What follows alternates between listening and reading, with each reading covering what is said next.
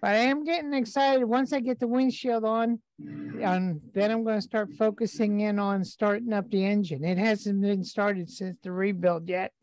So, but I've told myself I'm not going to fire up the engine until I can drive it out of the garage onto the road. That's an exciting moment, I know. Yeah, been 2 years now.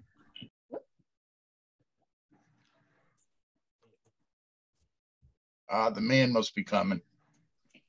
Yeah, I'm trying. I'm fiddling around with all the stuff that I got to fiddle with as the host. So, but apparently everybody can come on anyway without me being there. So that's a deal. Yeah, we learned last week that if we post stuff in the chat section before you come on, you don't see it. That's why. Oh, okay. Week. Well, there's probably a way to fix that, you know, but anyway, I'm just trying to find the chat section right now. Here we go, chat. That's what I need to know. I always have a list of people who are on, but so I got nothing in the chat section right now. So this is a note to everybody so we got 36 people on. Oh, here's something already. Yep, from Tracy Makovec. Yep, I'm not sure I've seen his name before. So anyway, yep, we got lots of cool stuff to talk about tonight when that time comes. So we'll wait for the numbers to swell up here a little bit. I corresponded with Norm Ewing from South Africa, and he often can't come on because, well, he's 80. So by the time he's got to stay up until 1 o'clock in the morning or something, and sometimes that doesn't happen. Or there's what they call power shedding, where they shut their power off. I don't get why you shut the power off at night. I get why you shut it off during the day, because that's when most of the demand is. But anyway, I don't get that. But right now, his wife has his computer in, and Guido says he can't get into the meeting because he hasn't got the right passcode. It's just twist. So anyway, I think passcode is just twist. Is a capital T, right? Capital T twist? Yes. Capital T. Yeah.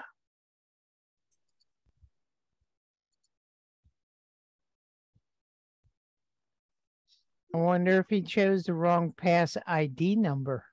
Well, it's the same. I use my same, you know, they ask you every time when I set these up, it's like, is this a unique one or do I use my normal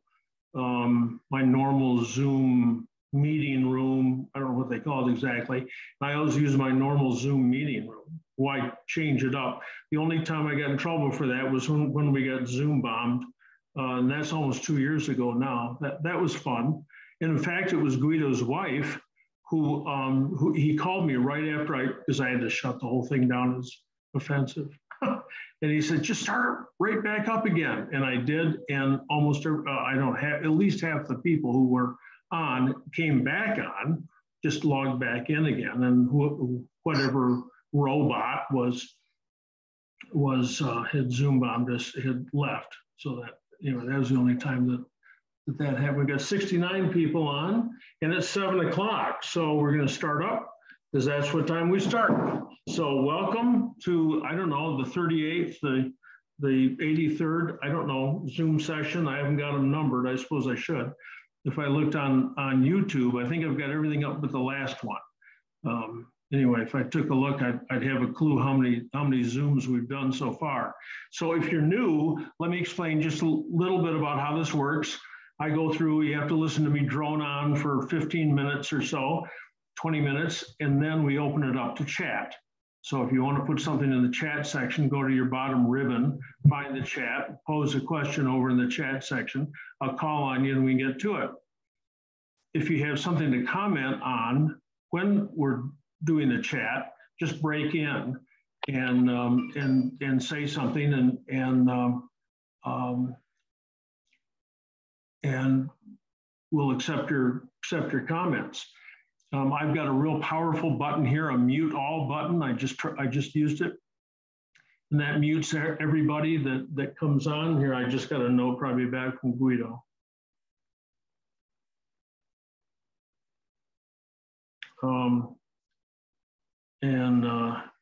Just a second here. Anyway, I've got this powerful mute all button, and I use it because always there's a dog or, I don't know, dishes or a grandchild trying to help their grandpa get on, or there's something in the background. So I just hit that. And it isn't because I don't like it, but we want to have silence in the background as best we can.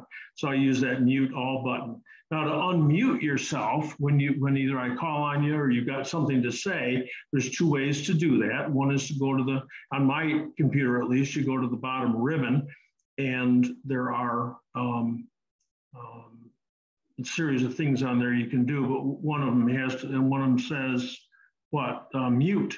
You can click that with your mouse or your finger pad. Or more easily, while you're speaking, you can simply hold the space bar down while you're speaking, and when you're done, you let up on it, and that unmutes you. Someone alerted us to that. I don't know, it must have been a dozen Zooms ago or so.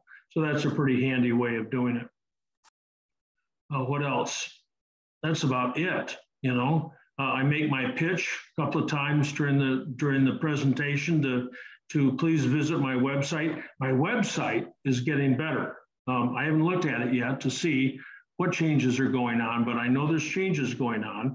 Marty's doing my administrative assistant is starting to work with the website. So we're going to refresh it because like there's events from 2018 on there and stuff like that. So we're refreshing it, and I'm hoping to get a lot more technical information on there, as well as questions and answers that I answer off email. And a comment about the email, you can send me an email, you can send me a question, but gosh, I wish I could, but I don't answer all of them, I don't. And if you've sent me an email and you haven't gotten an answer, you know that's the truth. But if you call me, then that embarrasses me enough that I will answer your email after we talk about it. If I can't answer it on the phone, then I can answer it by email. And those emails are in turn printed in a variety of locations. Where's the, oh gosh, I just had it in my hand. The North American MGB Registers newsletter. We just got that. Where is that? Here it is. So here's the MGB driver. If you're an MGB owner, you should be a member of the North American MGB Register, and you get this small-sized newsletter bi-monthly. And in the back, there's technical. Guess who writes most of that? Yours truly.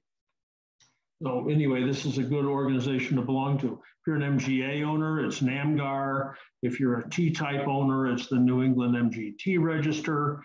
If you own a midget, it's the B Register. Again, if you're a C owner, you've got your choice of two different organizations. One is the MGB Register, and the other one is the American MGC Register Association, AMCRA.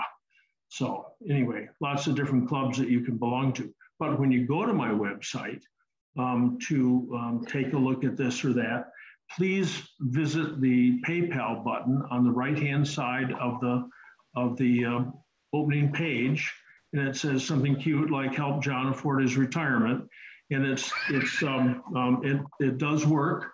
It does work because I do get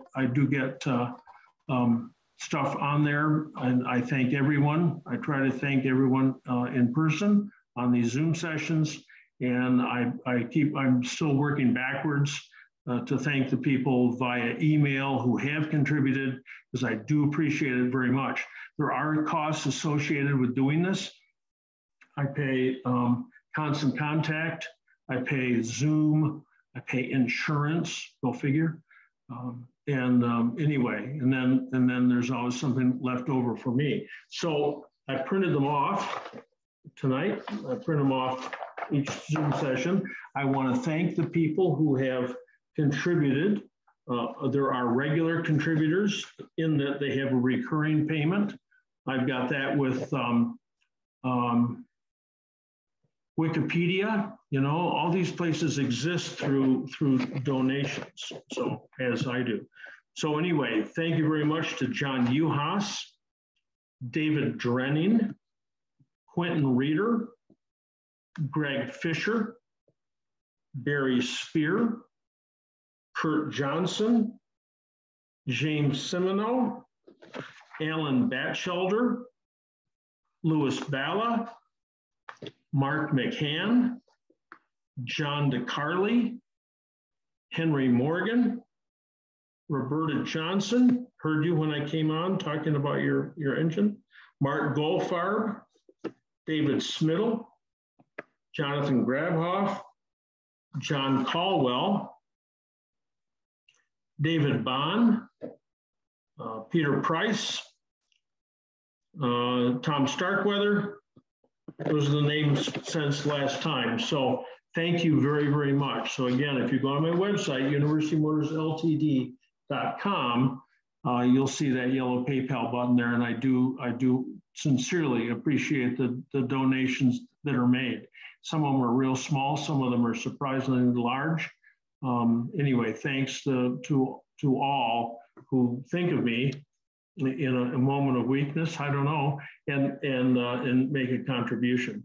So tonight, oh, then there's another thing too, and that is I took a look at YouTube because I haven't done that for a couple of sessions.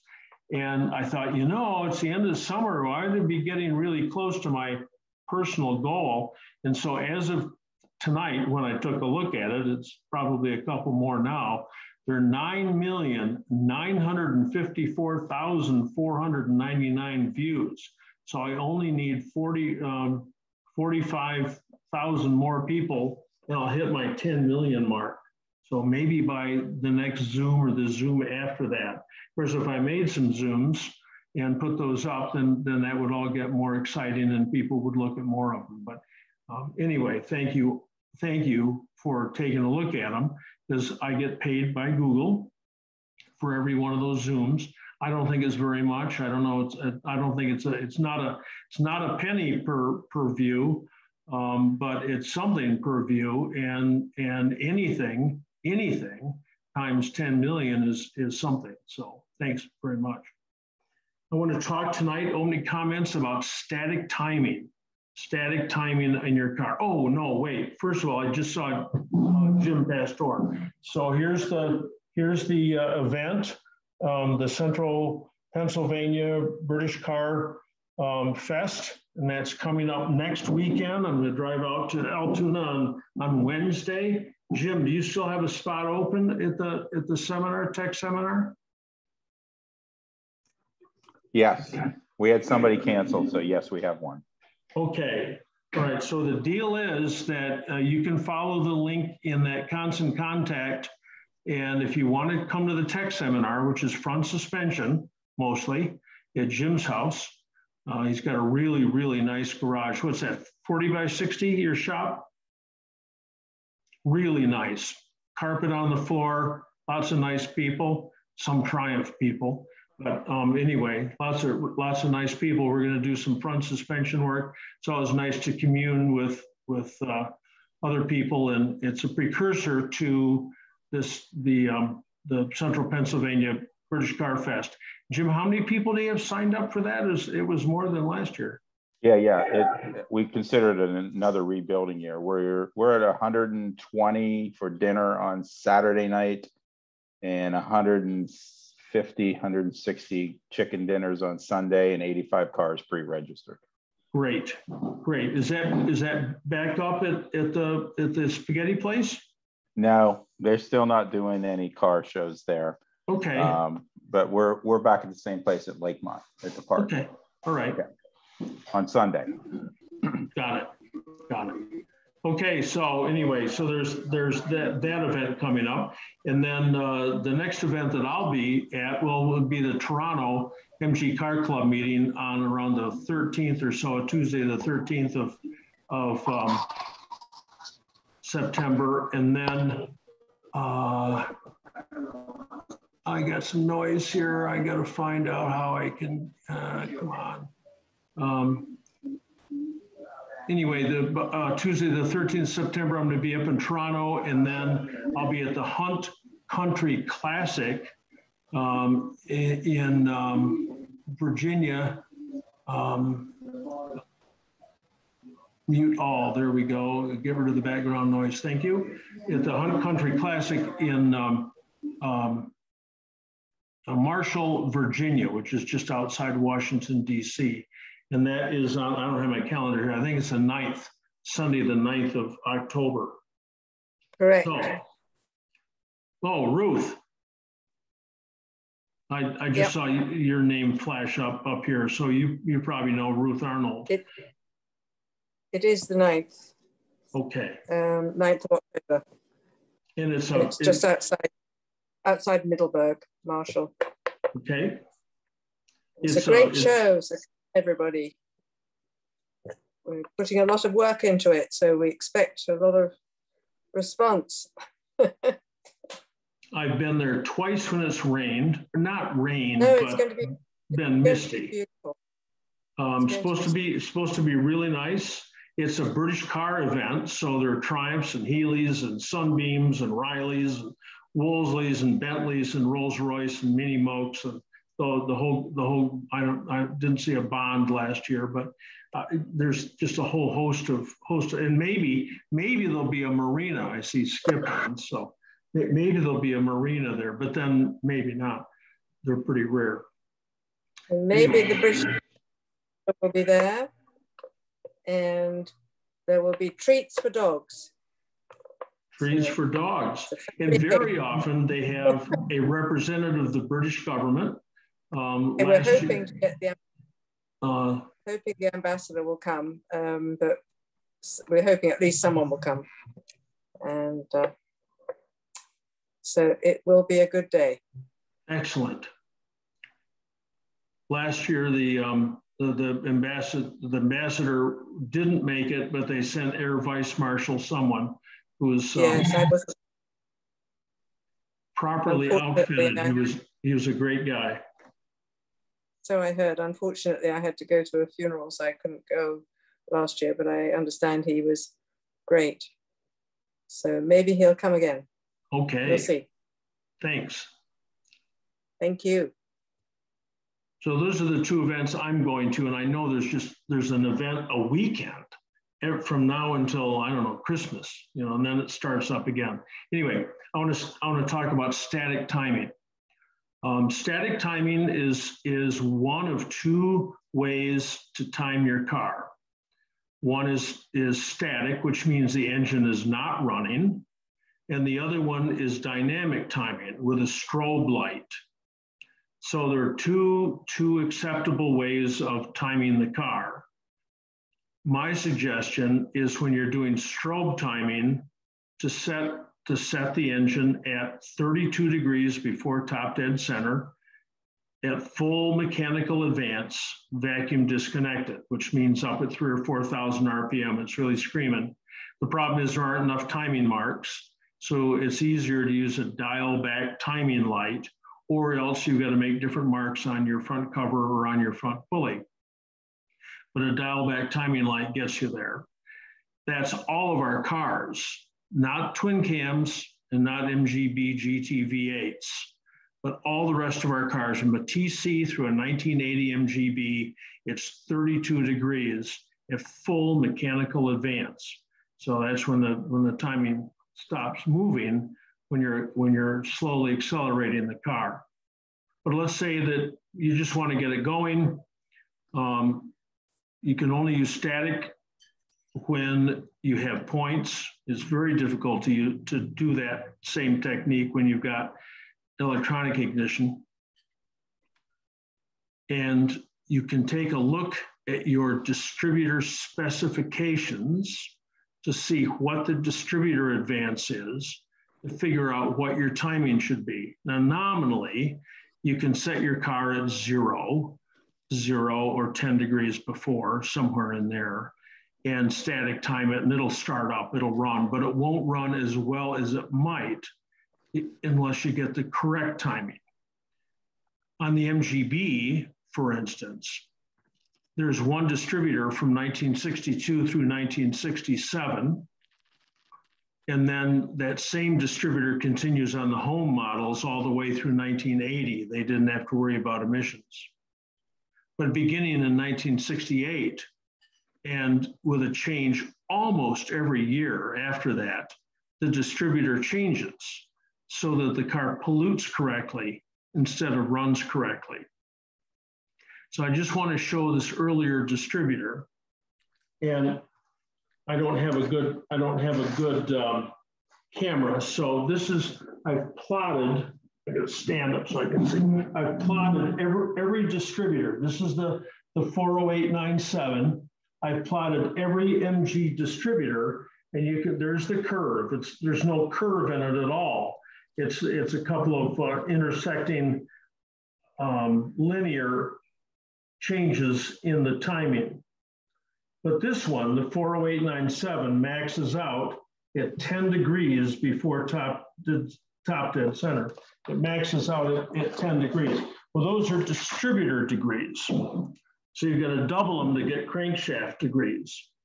So in this 40897 distributor, since you've got 20 degrees on the crank, you subtract that from the 32, and that gives you your static timing, which is 12 degrees before top dead center. So in the case of this distributor in your engine, and there are a variety of I mean, a Marina uses a different distributor, a Midget uses a different distributor, a different total advance distributors. A 1974 MGB uses an 18-degree distributor, which doubled is 36 degrees, which means that you've got to set the static time at -4 degrees, because 36 minus 4 equals 32. So you roll the engine around until you find your static timing setting, whatever that might be. If you're not sure, you can look at the distributor. You can take the plate off the top of the distributor that's got the points in it. Look down inside, there's a cam. That cam is stamped with a number. It might be 10, 12, in the case of an MGA. It might be 14, it might be 16, it might be 19, who knows what it might be. But you can get the real number off your distributor, because who knows if the distributor in your car is the one that's supposed to be in there. So you have to look at the total advance to see what it is. So once you've got that number, say a 40897 with a 10-degree cam on the inside of it, you double that, you get 20 from 32 equals 12 degrees. So you roll the engine around at 12 degrees before top dead center. Then you take your 12-volt test light. This is the easier way to do it, is the way I'm telling you. And disconnect the low tension lead from the distributor. Put the test light between the distributor and something hot, most easily your fuse box. If the points are closed, the test light will be on. When the points are open, the test light will be off. So you hold the distributor, the rotor arm, you hold that clockwise to make sure that the automatic advance, the mechanical advance, is all the way off. And you rotate the distributor clockwise until the light just goes out. Lock it down there. And that's your static timing. So again, that's a test light between the distributor and something hot. Hold the rotor arm clockwise, turn the distributor clockwise until the light just goes out. And that's static timed. And the car will start up. Easy as that.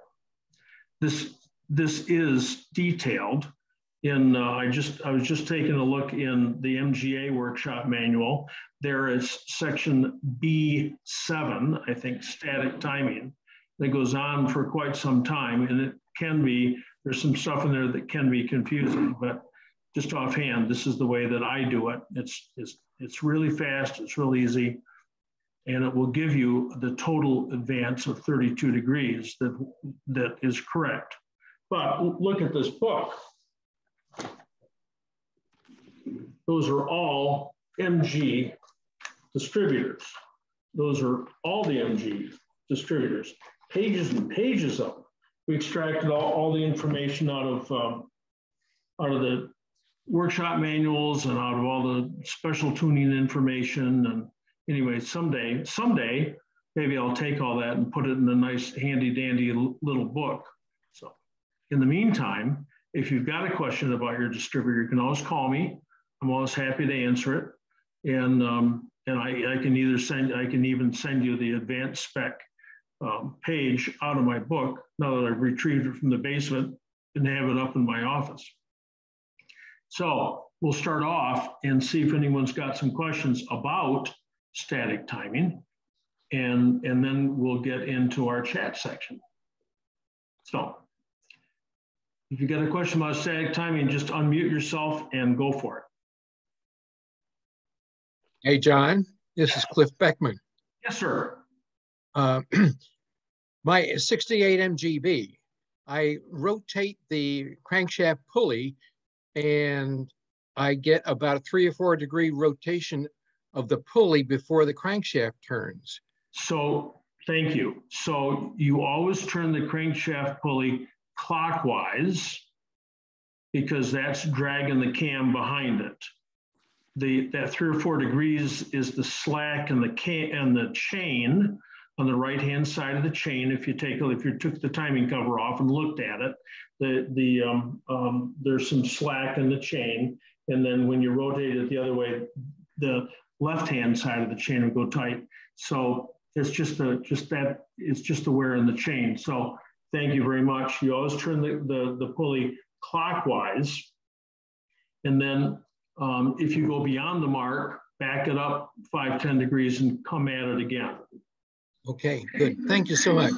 You're welcome.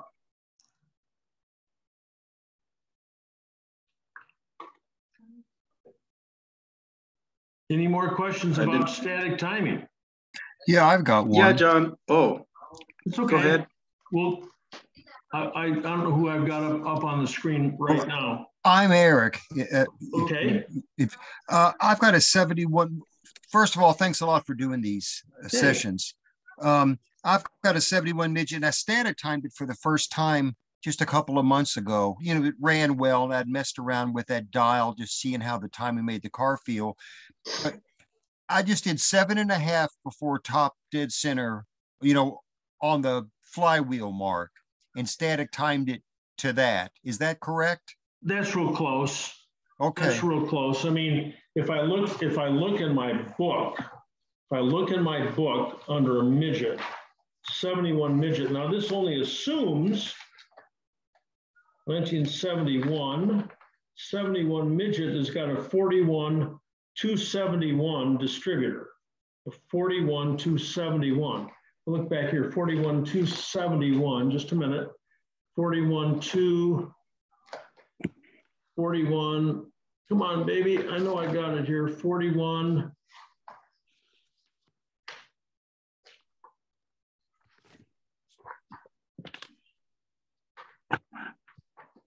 I don't have it. How can I not have it? I just said I had all of them, but I got a 41-284, which is a magnet of all things. And I got a 41-270, which is 67-74 midget. And that has a total advance of 11 degrees. Double 11, you get 22. Okay. So your proper timing should be around 10. Around 10. All right. Thank you. Yeah. Somebody else came in just as you did. And yeah, John, it's Rudy, but it says Dora on my computer. Yeah, okay. So I just got one of the new distributors from Moss, and it's an electronic one. Okay, so it says that I should have ported vacuum. How does one go about doing that? What kind of carburetor do you have? I have the dual SUs. Are they 58 MGA? Okay, well, the MGAs have a vacuum port. It's not manifold vacuum they're after, it's ported vacuum. So on the rear, just in front of the mounting flange, on the MGA rear carburetor is a fitting, which has got a hole drilled right up to the butterfly. Okay, I'm familiar with that. And that's where you'd hook it in. Oh, so that's okay. So that's plenty. I didn't know if I needed to go somewhere else and get a stronger vacuum or not. That's it. It seems like such a little, almost a weep hole. I just wanted to make sure. Yeah, but you can get a lot of vacuum through a weep hole. I mean, if you've got a Mighty Vac, that's a little tiny tube too. You can draw, you can draw 28 inches of mercury with one of those. So that's a good point. And just an extension, not to do with that, but how old is gas? Okay, so the car was sitting for 1.5 years, 2 years. Do I just pull the drain plug and get rid of all of that? Usually you don't have to. Sometimes it depends on whether you can start it or not. If you can start it, you're home free. Oh, okay. If you can't start it, then sometimes you can take the air cleaners off and you can start it with some carb cleaner, and then it'll get running. And then as long as it stays running, you can drive it down to the gas station and put in some 93. Oh, okay. Or 91, and that'll mix with the old gas and bring it up. But you don't want to do any real heavy duty tuning until you burn that old gas out of there. Okay. Sometimes old gas gets so bad it just isn't volatile at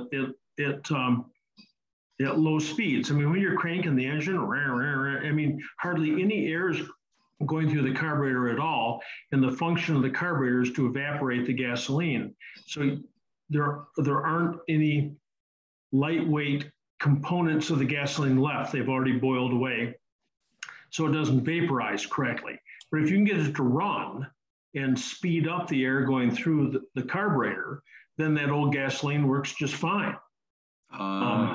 Okay. See, I'm one of the luckier ones. It's a California car, and I can loosen up any old nut or bolt, and it still comes loose. And so I tried the drain plug on the gas tank just today, and it backed right off. And I know that thing's never been off. Never. So, but if you drain it, then the question is, what do you do with the gasoline? I didn't drain it. I just I knew we were gonna have the meeting, and I wanted to see if it would come loose. It dripped a little bit. I closed it back up, and you're right. I didn't know what I would do with the gas. I figured maybe if I did have to take it out, I could do it in one of those reclamation places where you take your old paint and stuff like that. Sure. All right. Appreciate it, John. Okay. You're welcome. You're welcome. Do we have any more questions about timing, static timing, any kind of timing? Yeah, I think I heard Crystal in there. Well, yeah, John. I had my engine rebuilt. It's an 18. It's an 18V, right? I also had the distributor rebuilt. Okay, so both of those are ready. I put the distributor in. Okay, and when I go to do the static timing, is there anything? In other words, when I put the distributor in, I just put in however it would fit down in the hole and tighten it down. Right? Is there anything else I need to check, like piston orientation, or just go for the 12 degrees on the roll it around? You're fortunately your timing marks are up at 11 o'clock, so you can actually see them. You don't have to crawl down on your stomach and look at them upside down. So each one of those marks in a clockwise direction is 5 degrees. So you're gonna find this is the correct distributor for 73. So what year? I've got a 70 MGB, and yes, he took the distributor and he tuned that to match my car and match the engine 18V. Okay. Right. So I would start. I use a strobe timing on that eventually, but start it around 10 degrees, and you should be just fine there. Okay, so roll it around to 10 degrees before top dead center, and then loosen up the distributor, put a test light between the distributor and hot, and hold the rotor clockwise and turn the distributor clockwise until the light just goes out, and reclamp it. And then wherever the rotor's pointed, that wire should go to the distributor or to the cylinder that's firing. So, because top dead center comes up twice. It comes up when you're firing on number 1, and then you get around 360 degrees, and now it's firing on number 4. Then you come back around 360 more degrees, and it's firing on number 1 again. So you got to make sure which cylinder you're firing on. And that's a function of where the distributor drive gear is. So normally the number 1 wire leaves the cap around 1 or 2 o'clock. But when the engine's been rebuilt, you just don't know where the rebuilder put the distributor drive gear. So you've got to figure out which cylinder is firing when you're at top dead center. The easiest way is to take the valve cover off and feel the rockers. Feel the rockers, and whichever cylinder is firing, 1 or 4, those rockers are loose. In the opposite one, 4 or 1, the rockers are tight because they're moving the valves. You roll it around to top dead center. Feel which rockers are loose. Let's say it's number 4, for instance, and then go ahead and time it, with a test light, and then make sure that the wire coming from that rotor goes to 4, and from that is counterclockwise, anti-clockwise, 2, 1, 3, 4, 2. In the proper firing order, 1, 3, 4, 2. If you got a question, call me. Okay, that makes a lot of sense now. Thank you. You're welcome. So, John, this is Dave in Omaha about static versus dynamic. Yes. And I think, boy, I tell you, I was struggling between them. It seems like static would be a good way to time the engine if it hasn't been run or it's been rebuilt. By dynamic would be the way to go to really get your car running optimally and to consider the condition of the distributor. Would you say that's about the right way to look at this? That is absolutely correct, because timing is critical. And I mean, all kinds of things can happen. You can have a distributor that's frozen up, has no advance, doesn't advance at all. So if you set it at static, then it ain't gonna run at high speed because it can't advance far enough. I mean, there's all kinds of things that can happen, but or it can be sticky and not really work very well. But the critical part of the timing, I've said this before, some of these other Zoom sessions, Carl Heidemann and I had a tuning for speed class, oh my gosh, 15 years ago. A fella drove out from Hershey, Pennsylvania in a 67B. We spent all day to tune it, because the first thing you do for tuning for speed is tune up your existing car without starting to add any more go fast parts on it. Just make the car run as well as it possibly can run in its present configuration. We checked the timing and found it was 27 before top dead center. I went through a whole tune up, moved it to 32. The next day we went to the dynamometer, put it on the dyno. We got 62 horsepower at the rear wheels. You go, is that all? Yeah, that's all. That's real good. That's really good for a B, for a normal B.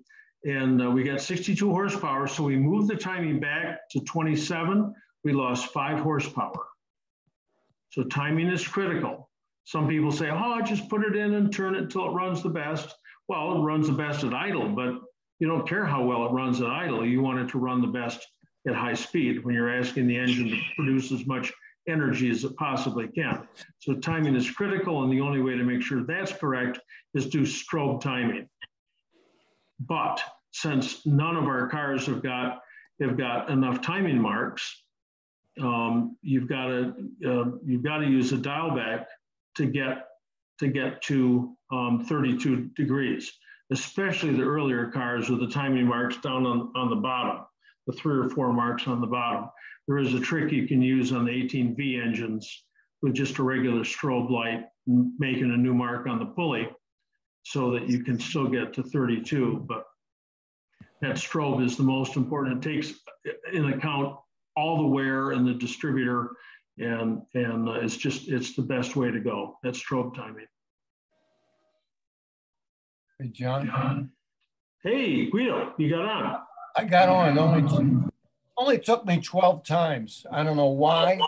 You were misspelling twist. You were misspelling twist, huh? Yeah.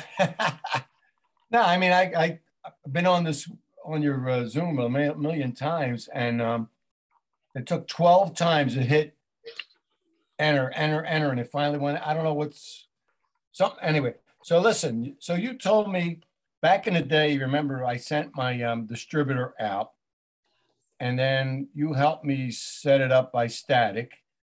The car is running fantastic. Okay. I went out the other day. It was probably 80 degrees here in South Jersey. Car's running beautiful. Then when it starts getting up like 90, and we've had some 100-degree days, I come to like a stop sign, it starts to fumble a little bit. And I gotta like give it gas to try to, so it don't stall, you know? Somebody said, pull the choke out a little. I mean, I know these cars don't like hot weather, or am I wrong? The problem is the gasoline. Modern gasoline with alcohol, which is what everybody gets unless you hunt for a station with non-alcohol gasoline, or sometimes when you buy high test, like 91, 92, that doesn't have alcohol in it. It actually boils. It boils at underbonnet temperatures, and so once it starts boiling, then the carburetor's ability to meter the amount of air-fuel mixture, you lose that. Modern cars.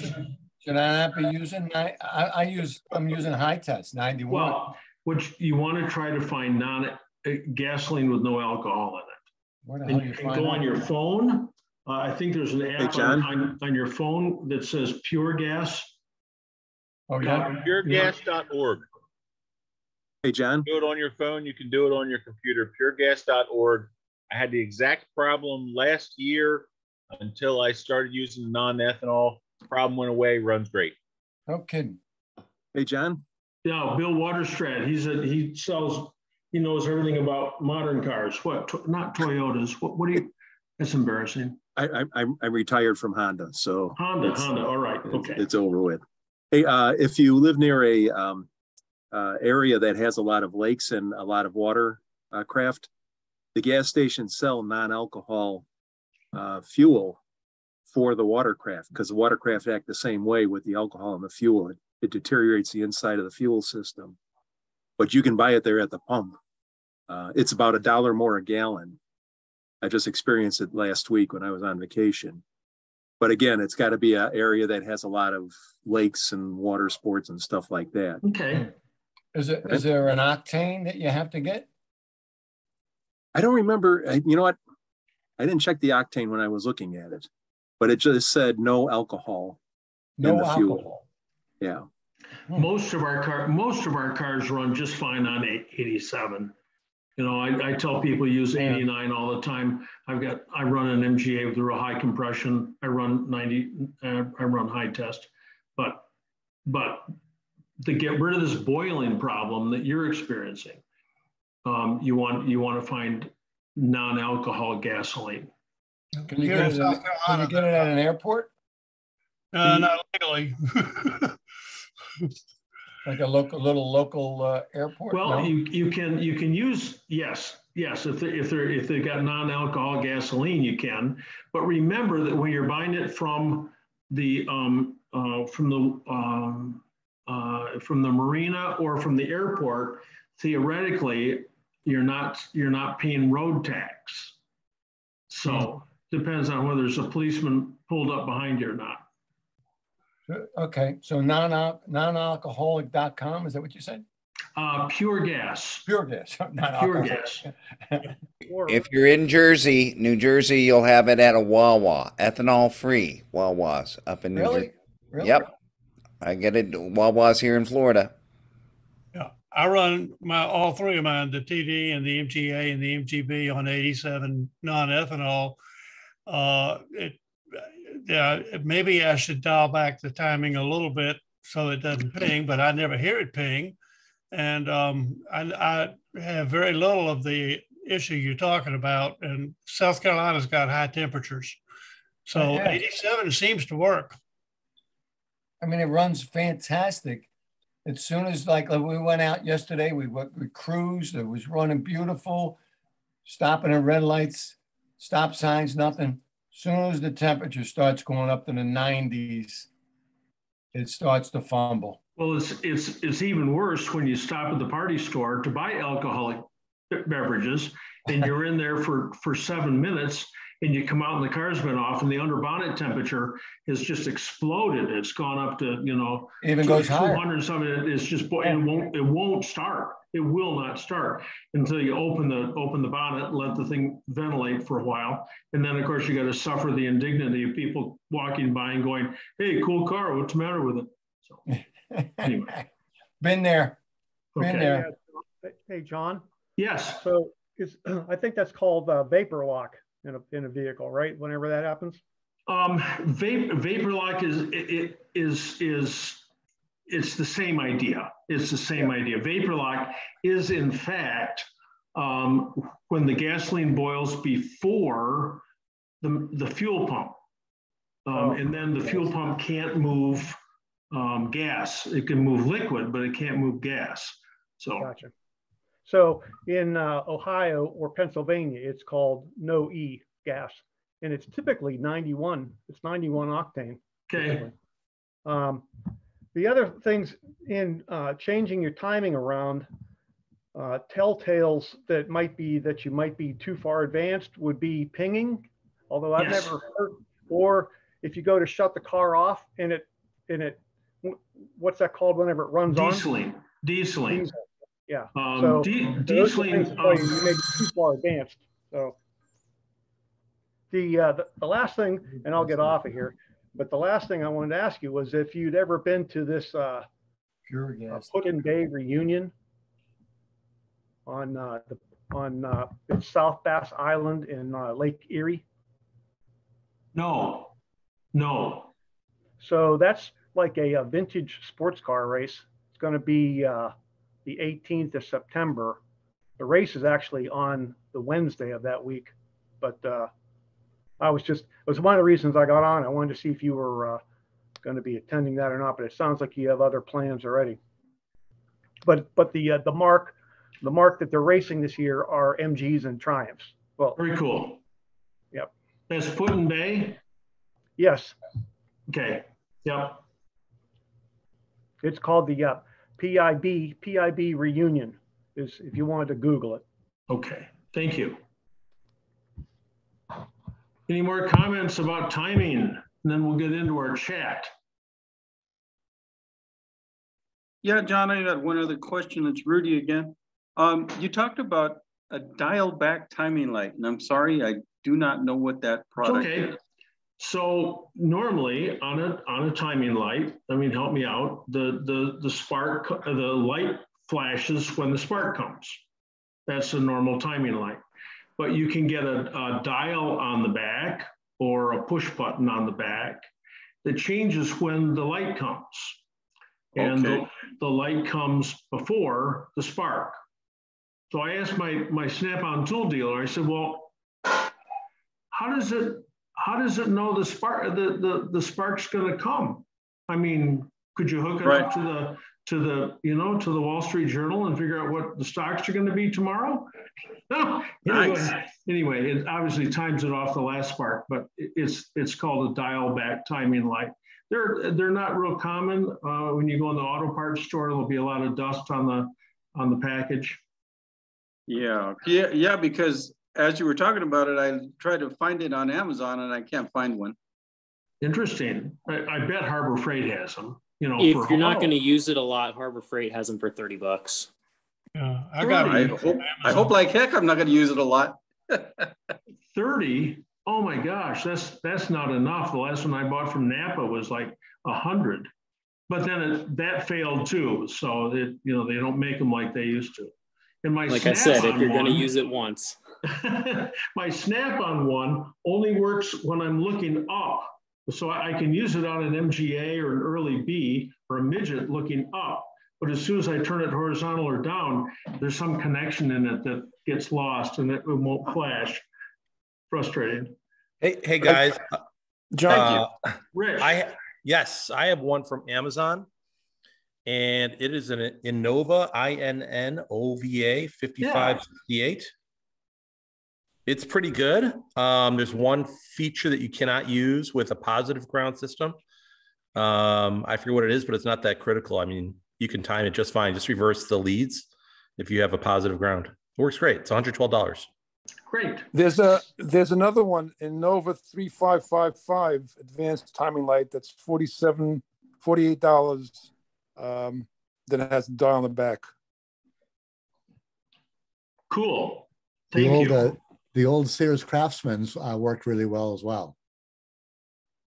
If you can find it. Some of them have a tack on them, which is kind of handy, except that they're digital and it's like watching a gas pump as it rolls back and forth, but some of them got a tack on them, which is kind of handy. You can use it to calibrate your tack in your own car. So thanks, Fred. So John, I have a question. I have this is Skip Carrick, he's in Seattle, and I've got a 63B. So I've got the lookup problem with the timing marks. Can I take a later model cover and put it on my car? And do I have to change the pulley, or Yes. is everything just fit? Yes, because there's a pulley that goes with the 6 o'clock marks, and there's a pulley that goes with the 11 o'clock marks. Okay. You can't mix them up. Okay. But that is the cool setup. Oh my gosh. So you change your cover, depending on which cover you got, but change it with the timing marks up above and then get a harmonic balancer, which is a whole lot better for the engine than the steel pulley that you probably already have. And you can buy, and I think the new pulleys that Moss sells are marked both at 6 and 11. So they don't have to have two of them in a bin next to each other. So they're marked in both places. Oh, that's good. Thank you, John. Yeah, they are marked like that, Moss pulleys. Okay. Yeah, that's a real good upgrade to make. I've got that on my MGA, so that so I'll lose points in the originality contest, but I don't care. I can time it from above. Are the Moss pulleys balancers or just pulleys? Balancers, harmonic balancers. Do If you have an old harmonic balancer, you can use that. You can send your harmonic balancer if it's shot, if the rubber's kind of crappy in it or it's moved. So the problem with real old harmonic balancers is there's an inside and an outside, and they're separated with rubber. And sometimes the outside moves, and you're trying to time it, and you go, this isn't right. So anyway, but to find top dead center on your engine is real dicey. You can get close, but engine appears to stay at top dead center for about I don't know, 5 or 8 degrees, that piston comes up and the bottom end is moving, but the piston stays in all but the same place. So if the cylinder head's off, you can double check and make sure you got top dead center real easily. But anyway, that's way off on another subject. Crystal, you tried to weigh in there for a second. Yeah, I keep hearing about harmonic balancers, but I've yet to even understand what is it doing, because my car only has a regular pulley. It has your car has a harmonic balancer. Oh, I didn't know that. Yep, it's an inside and outside separated by metal. It's designed to reduce vibrations that are set up in the crankshaft. So it's a good thing. So, and your car already has it. It's 66. Okay, looks like I need to get reacquainted with my pulley. I'm going to do that tomorrow. Okay, all righty. Okay, do we have any more comments about timing? Hey, John. Yeah, Paul. Yeah, this is Paul from Wisconsin. Hey, I have 15, digit 1500. Not about to have gone. Oh, here, hang on just a second here. I'm gonna hit mute all because we got some background noise. Paul, unmute yourself and come on back in. Okay, I've got a midget 1500. Mm-hmm. And I've got the original Zenith Stromberg carburetor on there. Mm-hmm. And I'm seeing that, the car performs pretty well, but I'm seeing a tailpipe full of soot. And I'm wondering if this is a timing issue, or is this a carb issue, or maybe both, or maybe something that I don't know. What do you think? It's probably a carburetor issue. But just make sure your timing, again, your car's 32 before at full mechanical advance vacuum disconnected. So you've got a lot of timing marks on the front of that, on that cover, seems to me, but almost always you got to use a dial back timing light. Once you're established and you're 32 at full mechanical advance, then you can work on the carburetor. And the easier thing to do is use that tuning tool, the 1/8" Allen wrench with a barrel around it. Yes, I've got one. And lean out the mixture as much as you can. But it's still got to run correctly. Sometimes the choke sticks on. That's not uncommon. And to figure out whether it's the carburetor or the choke, which is giving you a problem, you take the 3 screws out of the 3 copper-colored slotted 1032 screws that are in a triangle, and pull them off and let the automatic choke just dangle loose. Of course, this is really hard to do because your bonnet's in the way and you can hardly see what you're doing there. But you separate the choke from the carburetor and then make a determination if it's running correctly. If it is, and you hook the choke back up and it goes rich, well, then you know that there's a problem with the automatic choke. Okay. Thank you, sir. I'll give it a try. Okay.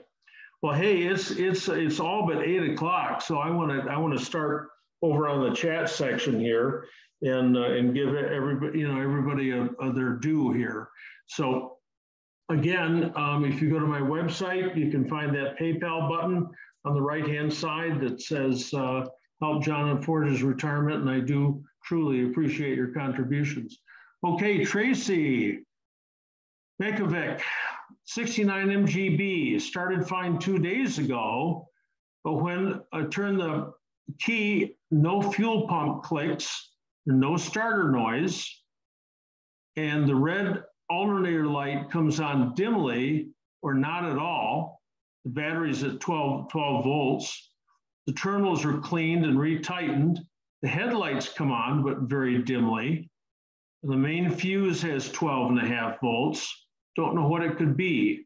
So this is the danger in using, not the danger, this is the trouble using a voltmeter instead of a test light. A test light actually draws current. And the problem you've got is you're not getting you're not getting electricity out of the battery. So why not? It might be that the terminals they're tight, but they're corroded. It might be that the ground strap from the battery to the frame back there is faulty. Are you running a single 12 volt battery, or are you still running twin 6s? I'm running a single, John. Okay, and that group 26 probably on the passenger side? Yes. Okay, all right. So you just got to make sure those clamps are real good, and the connection to the ground is good. And sometimes the only way to find out, if you just put a wrench on it and tighten it, of course it's tight because it's been tight for 48 years or 58 years, however long a 69B is. And sometimes you actually have to take that stuff loose and replace the nut and bolt, but also go down on the starter motor itself. You can do this blind, but it's easier if you jack it up. And undo the nut that holds the main battery cable to the solenoid. Now you can do this without disconnecting the battery if you're careful, but if your wrench touches the sump or the frame or something, you can get a real big spark down there and it scares you. If you have the car jacked up and you're working on the starter motor, it sure better be in neutral, because if you happen to touch the lead that energizes the starter motor and it works, the starter motor will push it right off the jack stand. So make sure it's in neutral, absolutely. Anyway, okay. Undo the nut and take the main battery cable is about as big around as your little finger. And then there's a series of heavy brown wires there. Pull them all out, stretch them out, tighten the nut that's underneath everything else, and then put everything back on and tighten it all back up, and that will probably do it. Probably. Unless he left the trunk lid open and the battery actually is discharged. Except it's a 69B and they only pick up a trunk light starting in 72. So yes, that later cars, absolutely, the battery can be discharged. I did kinds of 72 and I left the damn trunk lid open. Yep. So if you use your test light, you can check to see where the problem lies by doing a voltage drop test. So you take but if you have to have a real long lead on the test light, because you want to go from your starter motor case back to the post on the battery with your test light. So you're going from the ground on the battery to the ground on the case of the starter motor, and then have someone actuate turn the key over to start. And you're going from ground to ground, so the test light shouldn't light up. If it does, bingo, there's your problem. The other test is from the center of the positive post to the post on the starter motor itself, which is really hard to get to. I mean, you're going to be underneath the car and have a long extension on your test light. And again, you hit the starter switch, turn it over to start, and see if the light glows then. If it does, means you've got a high resistance someplace. That's a voltage drop test. But I just clean up those starter motor lugs and the battery lugs again and the ground and see what's going on. You can also put a voltmeter across the battery. After me saying that don't use a voltmeter, but it's real handy in some cases. Turn it over to start. And if the voltage at the battery drops at that point, then something's going on with the battery itself. But more than likely, I'd go for the starter motor. That's common to everything that you've talked about here. So I have an ammeter. Excuse me. I have an ammeter hooked up in my dash too. So when I turn the key on, it does dip to negative quite a bit. Or when I try to turn the headlights on, it dips to the negative side. Okay. All right. Ammeters are real dangerous. They're carrying a whole lot of current, and there's a bunch of extra connections you got to make. I personally, I'm no fan of an ammeter, just because of the dangers that are inherent in the wiring and the trouble that you have. Sometimes it could be that there's a there's a problem on the back of the ammeter, and that's what's causing the headlights not to work, for instance. But it doesn't take a lot of energy to energize the starter motor. So you're going to just have to go connection to by connection, and either test it or just go through and clean the connections anyway until you get it to operate correctly. And if you want to know more about that voltage drop test, Tracy, you can call me tomorrow and I can explain that just a little bit more. You can look it up online, but the whole point is that you parallel a circuit with a test light. And when you operate whatever you're going to operate, in this case, the starter motor, the test light shouldn't glow at all because all the electricity ought to be going the way it's supposed to be going. If the electricity can't go that way, then it'll go through the test light and light the test light up. Okay, thank you very much. Okay, where are you calling from? Kalamazoo, Michigan. Hey, all right, not too far from here. Oh my gosh, and you got Ingle right there, so that's a handy place for buying the parts that you need. That's very handy. Yes. Yeah. Thanks, John. Hey, you're very welcome. All right, next one up, we got John W. I bought a 54 TF a year and a half ago. The car has an amber driving light and a clear one. I'd like to find either color so they match. Any idea where I can get a Lucas driving light lens? So, John W., you're still there? I'm here. Okay, so the hot setup, of course, is on your dash is to put a two-step on there. No, you don't want to do that because you got one which is a driving light, but the yellow one is to pierce fog. And it's really hard to find those fog. You're not going to probably go out and drive in heavy fog anyway, but you could operate those. You could operate those on two separate circuits. But anyway, someplace to find that lamp. My go-to. Yeah, I don't care which one. I just would like them to match. My go-to guy always is Paul Deershaw. It's Sports Car Craftsman in Denver, Colorado. Sports Car Craftsman. And he's got a great, huge, massive supply of used parts. And he may be able to help you out because it depends on which type of driving light you got. Okay. Beyond that, I don't know.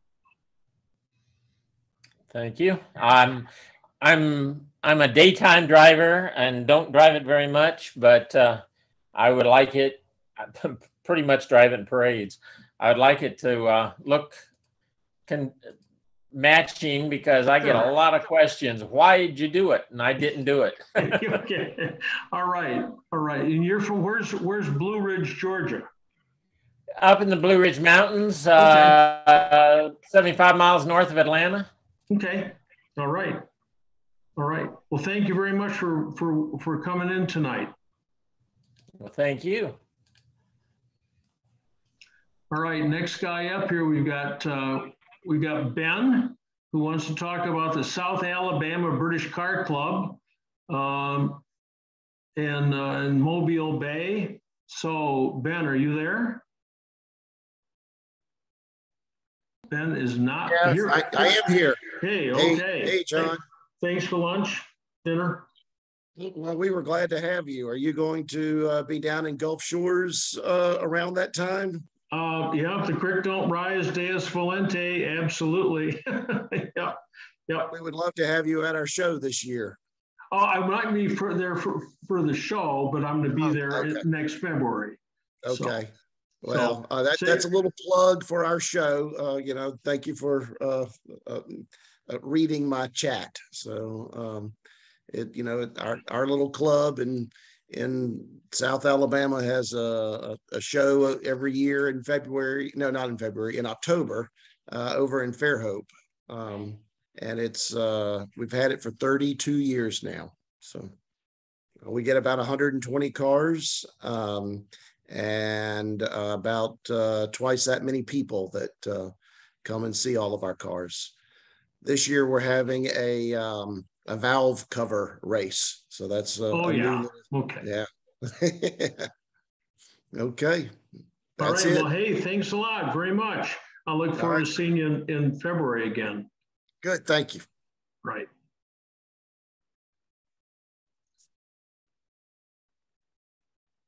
Okay, and I've already talked about timing. Tom Booth, what is the date for the Marshall Show? That is Sunday, October 9th. Tom, that's the Hunt Country Classic. And on my constant contact email, there was a link to the Washington, D.C. MG Car Club, which had information about that. All right, here we go. Dean Webb, any information or any problem areas when changing out a right rear splined hub on a 67 MGB GT? Dean, are you still on?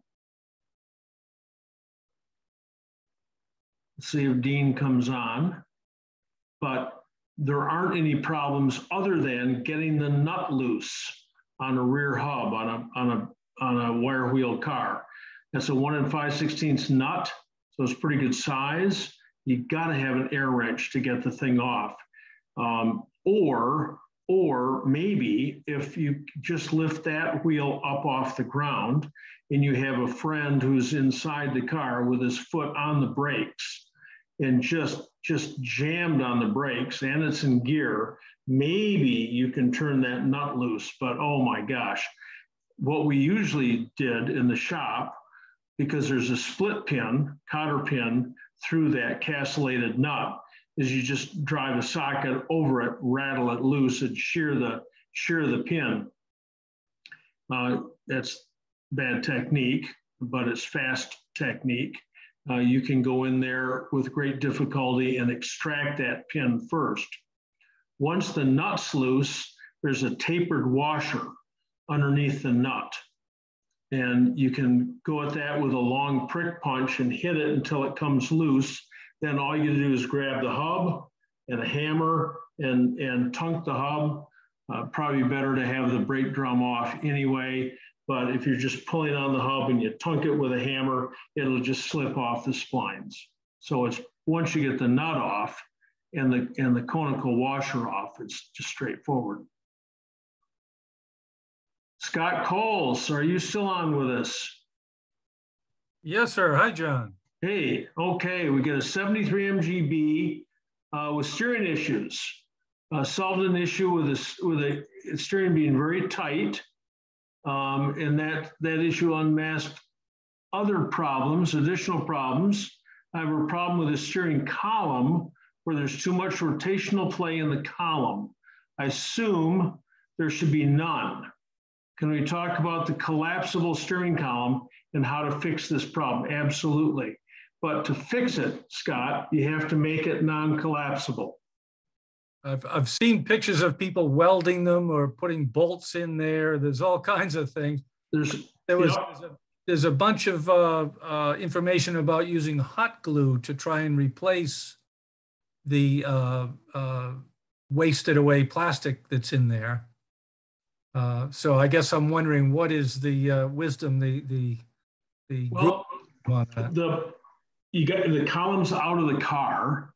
Well, I haven't done anything yet. I'm just I'm working through this. I don't want to take it apart. We used to do this in place, and of course there's a steel mesh. There's a piece of plastic that covers the steel mesh. Then you can see the steel mesh. And when I was 30 years old, you could climb underneath there, use a drill, and you didn't worry about getting shavings in your eye. First of all, you could get in there. Can't do that anymore. So now the steering column comes out of the car. If it'll come out, because you got to get the steering U-joint off it. So that means you've got to soak it in WD-40 or breakaway or something away. You got to soak it for a long time so you can get the column apart. The column will come out, but it'll leave if the steering U-joint is real stiff. It leaves the bottom part of the column still in there. So anyway, it can be a real task. Anyway, the column is a Roman, what they call a Roman D. It's not a circle. It's a circle with a top and bottom slit off it, and the inner column fits inside the outer column, and it's they're the same size. It's almost an interference fit, but over a period of time, once that plastic is used up, then the inner column starts to turn on the outer column, and it opens up that D. So you've got to put that in a vise and tighten it up so it'll fit back in there. What a hassle. Yeah. So anyway, I've got about 3/8 of an inch as measured on the outer circumference. Okay, so you felt the U joint and turned the wheel, and you're sure it's not in the U joint. I used vice grips on the upper end of the U joint and held that securely against the exhaust manifold in my case. Okay. The play is definitely in the. Okay, that's so frustrating because the beauty of rack and pinion steering is that there's no free play. Yeah. So that was one of the things. As I say, there's some documentation of that. I didn't know how you felt about the hot glue method of kind of repacking that air with plastic. If you were to heat up the inner and outer columns to where it would hold the hot glue, and then gob a whole lot of hot glue on there. First of all, you got to squeeze it because the hot glue ain't gonna keep it from. Understood. Not after the first 11 turns. It'll break loose. So you got to tighten it up, and then if you did put because there's some bands in there. If you put the hot glue in there, and the two pieces are hot enough to keep that hot glue from setting up, and then slip it together. Well, I think you put it together and then inject the glue through the holes that you still want to have those columns hot. Yes, understood. So that could work. I've never thought of it. There's a couple of there's a pretty extensive article about that on the MG Experience website in the documents section. Okay. But I didn't know how anybody felt about that. So that's something I can address. I'm not averse to putting a shear pin in there of some sort. So that's part of what has come out of this. By the way, I saw your video number 84 is where I figured out what was causing the binding in the steering. Last time we talked about the swivel pins, and it wasn't that at all. It was definitely the misalignment of the rack. Oh my gosh, okay. But anyway, so I'm sure that's been that way for a while. I've only owned the car this is the second season now. I'm sure it's been that way for a while. The lower bushing on the steering column is shot. That jiggles. So I'm gonna have to do something with that. And the pinion bushing on the rack itself, I'm reasonably certain is gone. The oil seal is certainly gone. The oil seal I can get. The bushing is listed as not available. It's just a fractional bushing. I guess that's what I'm wondering. Can I get something from McMaster to fit in there? From McMaster car from what's the other? I just got the seals, 7445 seals from.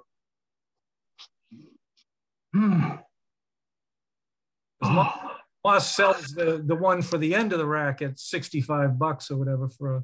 Okay.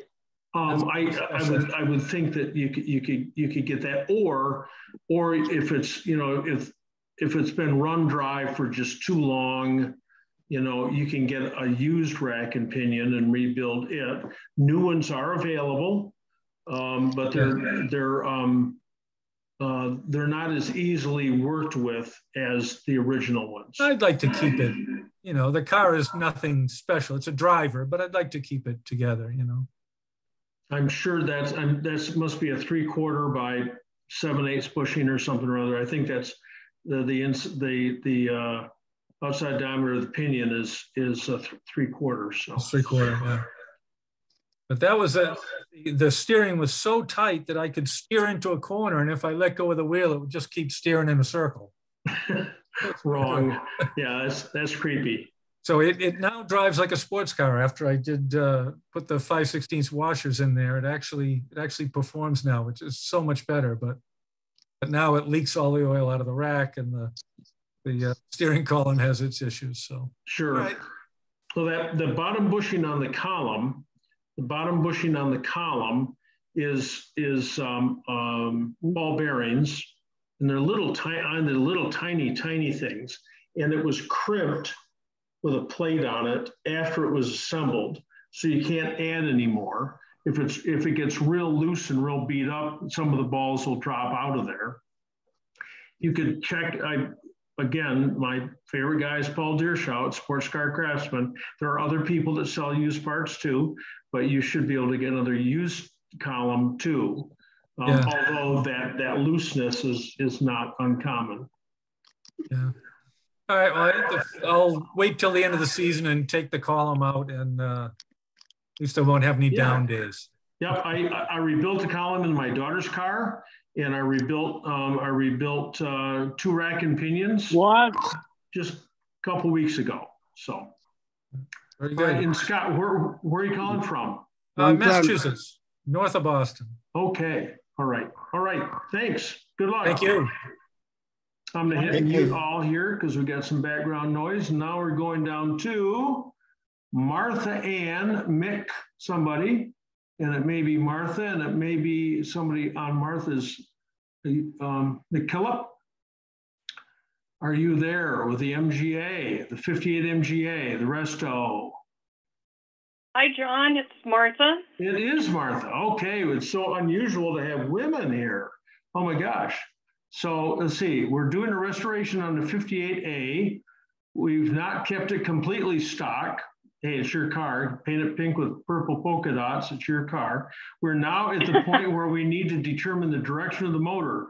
Can you talk about your thoughts on the engine and gearbox that will make the car enjoyable to drive and keep the value or increase it? So what makes the most sense here? Okay, so the 58, so it's a 1500. One of the fastest MGAs I ever drove in my life was a 1500. So you can extract a lot of power out of that engine. Where are you calling from? Colorado Springs, Colorado. Oh my gosh, well, you're right up the road from Paul Deershout. So it's Sports Car Craftsman. Yep. So the possibilities are using the existing 1500 engine, or if you want, you can jump up to an 1800 engine out of an MGB. If you go too new, that is after 1964, there's no provision to drive the tachometer with a cable.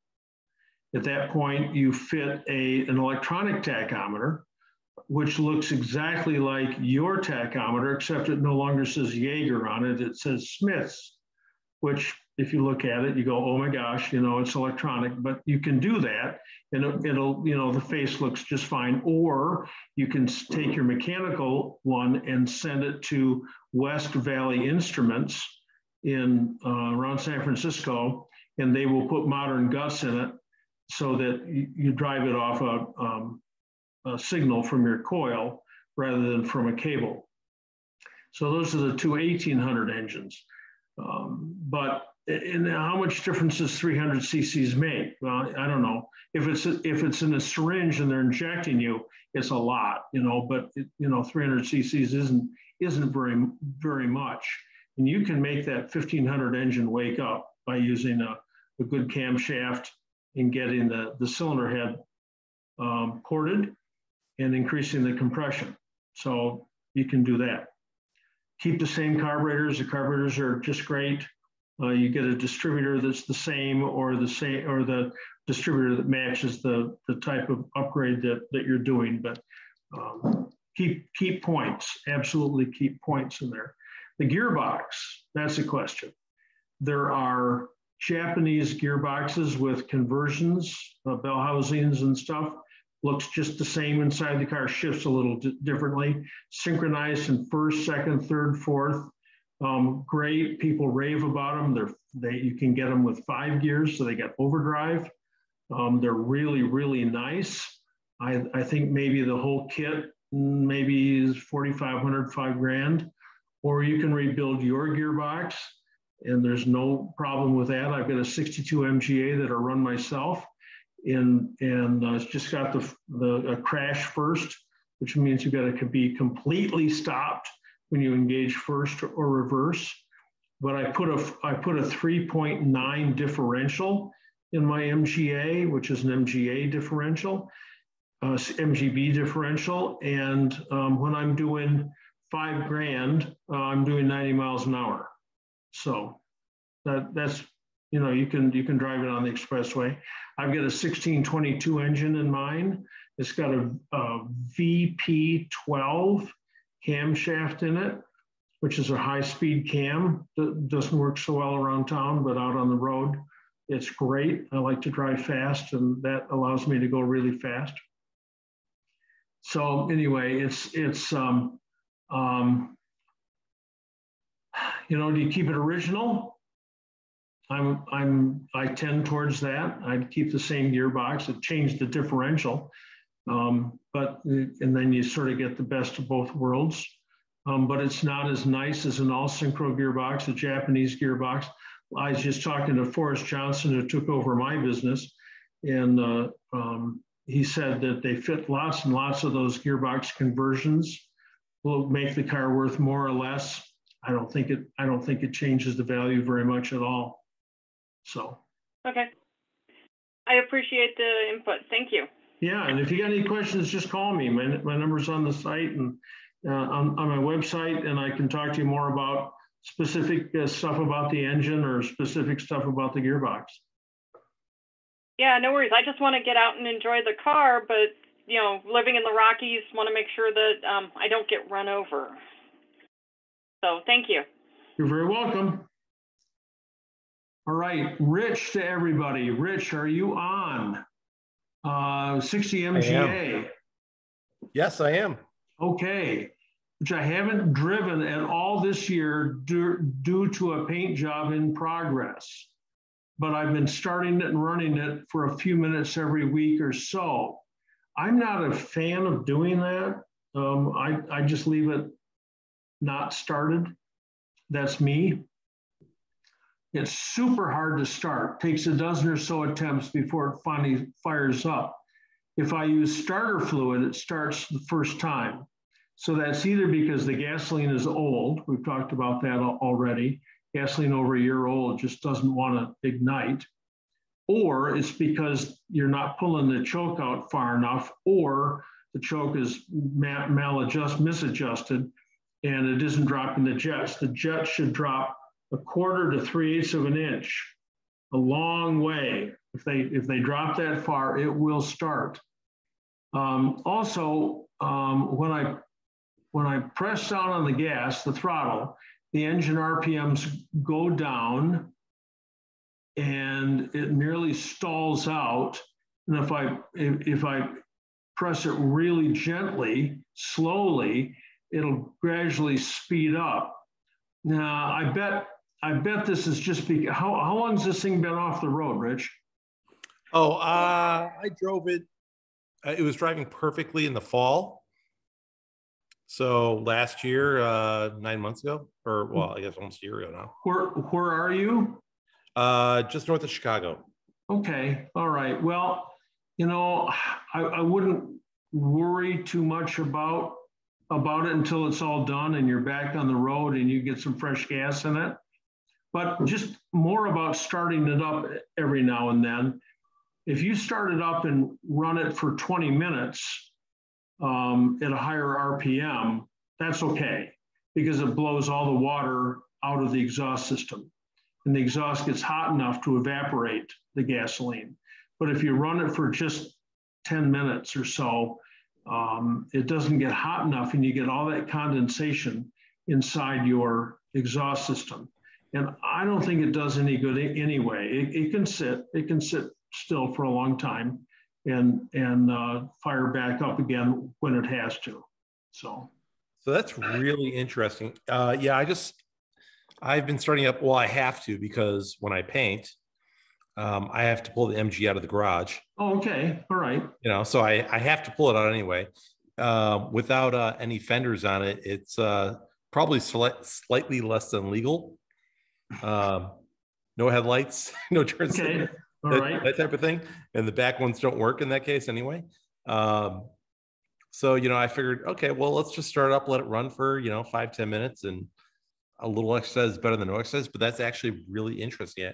I had not thought about the condensation aspect of that. It just goes back to my youth. My grandfather drove from his house to his business, and it was about a 5-minute run, and he put an exhaust system on there every year. I swear, every other year. It was a Cadillac. It was really expensive, but it stuff wasn't made so well back then. But it just rusted out from the inside out. So interesting. So yeah, I guess I'm wondering. Yeah, gas is probably an issue. I haven't filled it up since last year.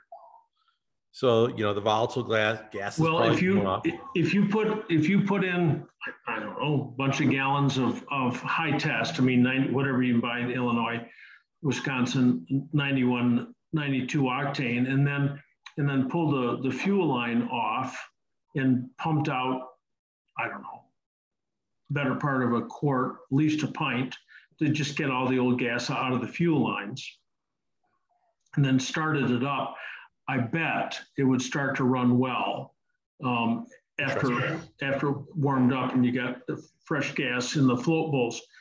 The car will run for 5 minutes with a gasoline that's just in the float bowl. So you got to run it for a while. Yeah. To get that gas circulated and fresh gas in there.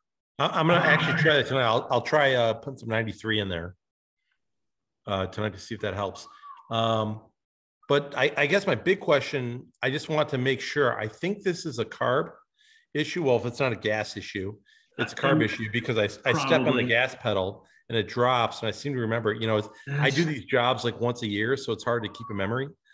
But I seem to recall there was something about the oil in the carbs, in the carb tubes. Like if you press on the gas, it gets too lean or something like that. I wasn't sure. There is oil in the dash pots on the top of the carburetors. Yep. And the thicker the oil, the better. That restricts the upward motion of the air piston. If it's unbelievably stiff, I mean,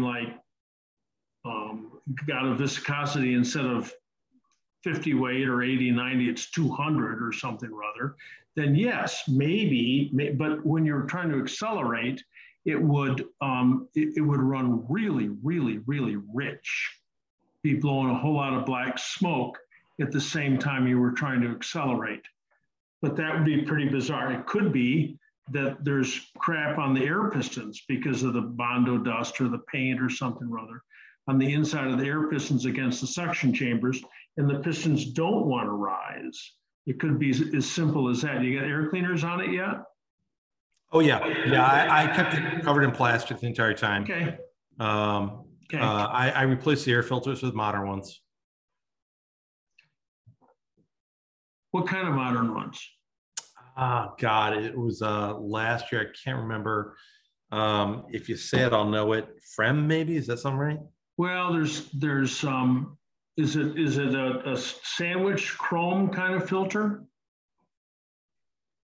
Or the trapezoidal? Oh God, I don't know. Or anyway, you can anyway, the original air filter, you can't get better than the original air filters on the MGA if they're still original. I have those. No, I have those. I took them on replacement with these. I just felt like anything like smaller than it would filter anything larger than a pebble, So I just felt a little safer with these. Well, that's the original air filters are wire mesh. Yeah, I have those. Yep, those are good. Those are you have to oil wet them.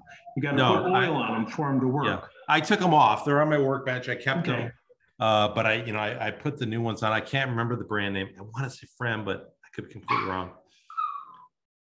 I'm trying to think of the modern the go-to filter that everybody wants to use now, and I'm just blank. I can't. K&N. I'm using that. Thank you. K&N. Yeah. That's it. That's it. Oh, That's those filters are great. Those are the same type of construction as the original ones. So okay, all right. Okay, well, you know, you try that gasoline trick. If it doesn't work, give me a call and I'll see if I can help you out. I'm going to try tonight. Thank you. Okay, good luck. Okay, my next question up is from David Basili, and I may be mispronouncing your name. If you're still on, David.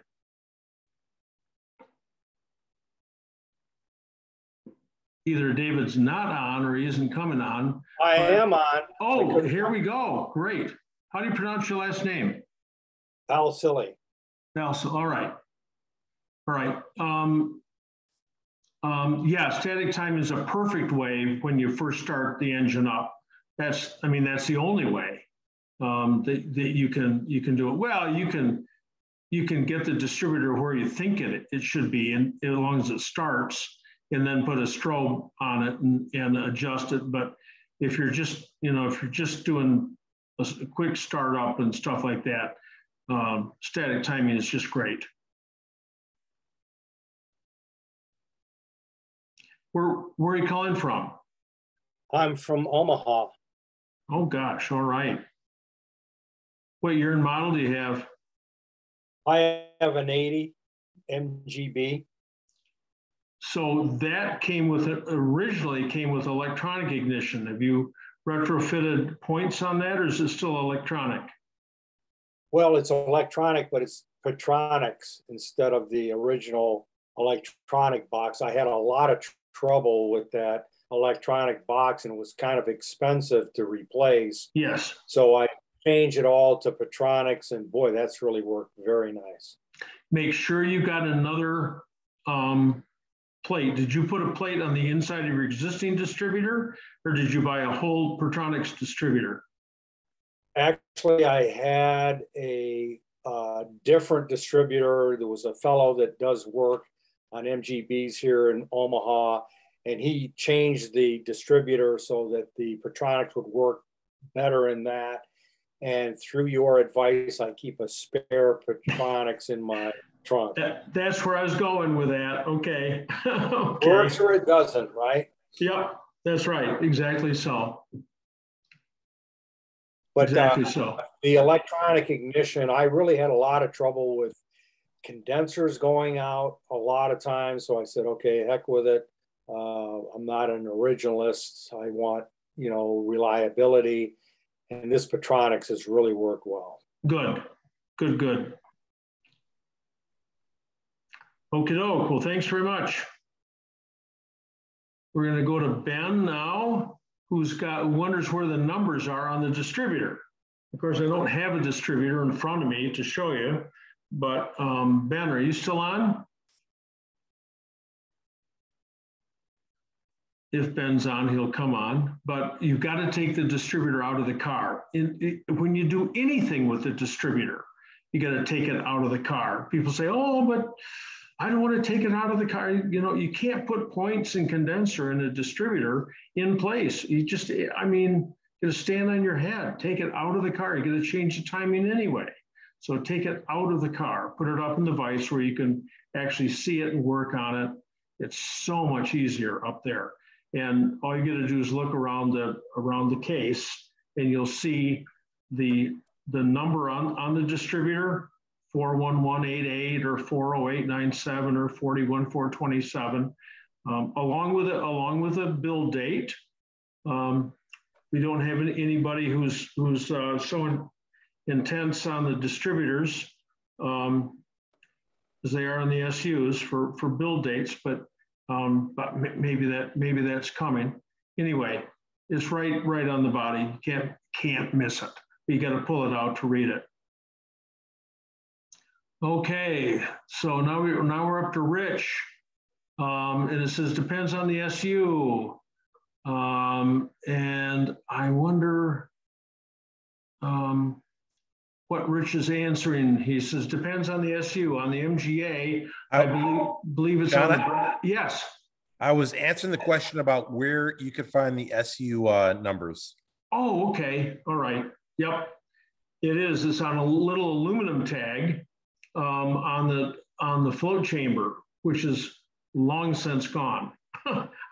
I'm sure on almost all of I worked on a lot of cars, and it's really rare to see those little tags still on there.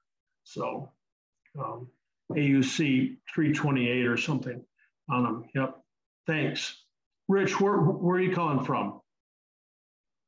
Oh, we just chatted, John. I'm just north of Chicago. Yes. All right. Okay. Gotcha. Okay. Thank you. Thank you. No problem. Okay. Stefan Bergsman.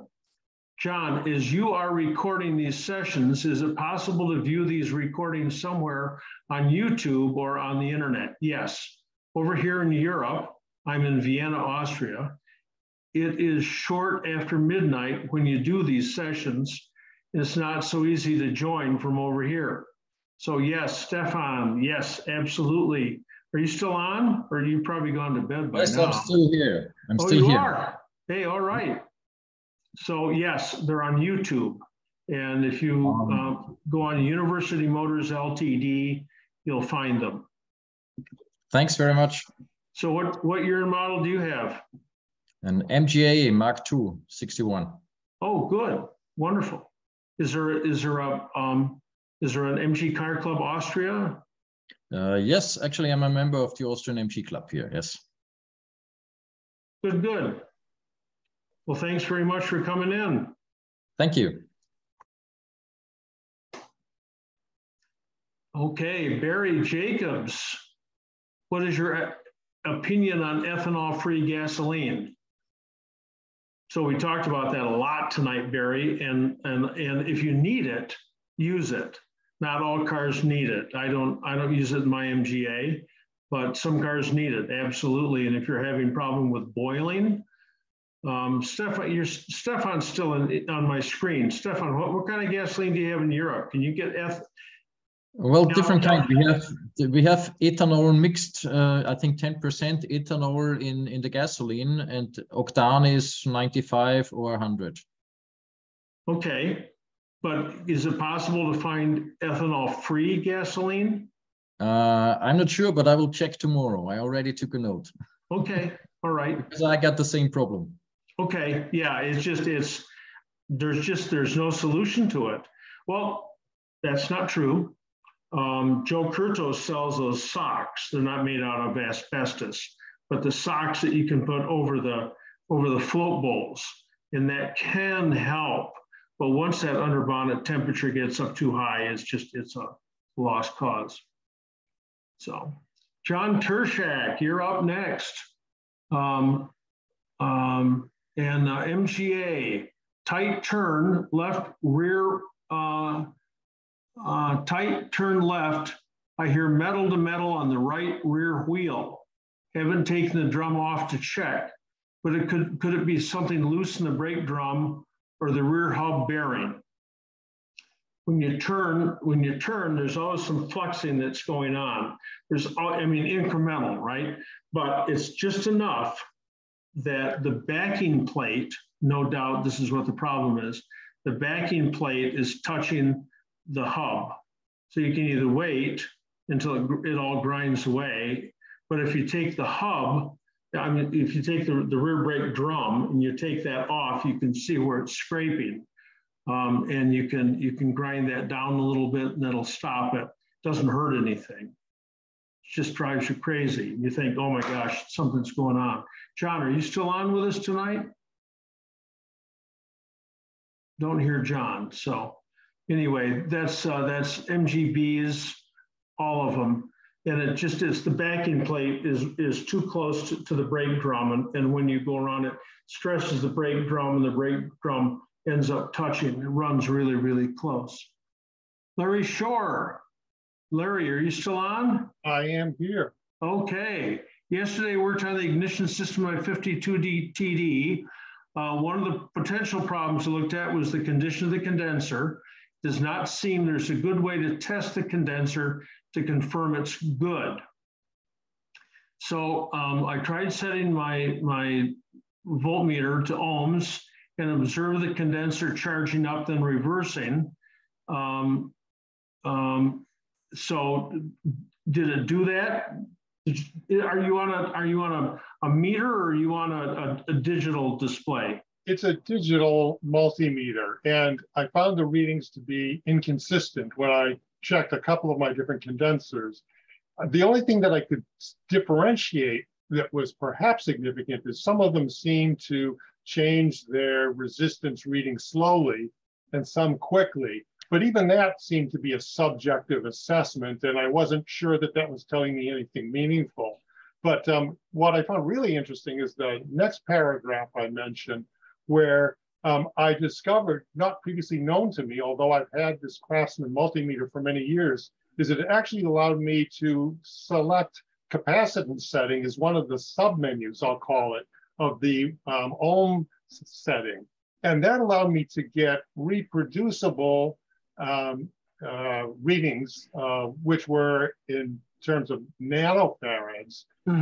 And I've seen, it was actually on Barney Gaylord's website, a suggestion that condenser would typically have a reading of between 250 and 290 nanofarads. And I discovered most of the few condensers I had were in that range.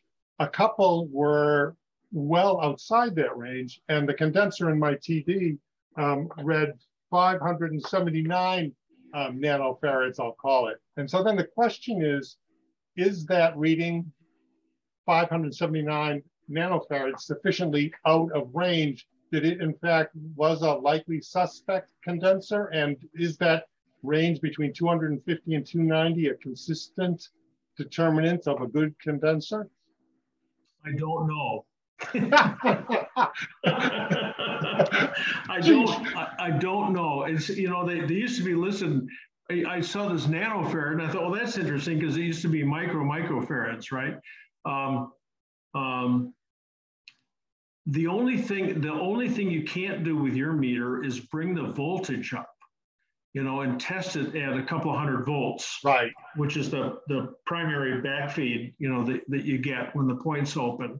And that's the nice thing about a capacitor tester is you can test it under load, you know. So I don't know if it makes any difference if it's 250 or 500.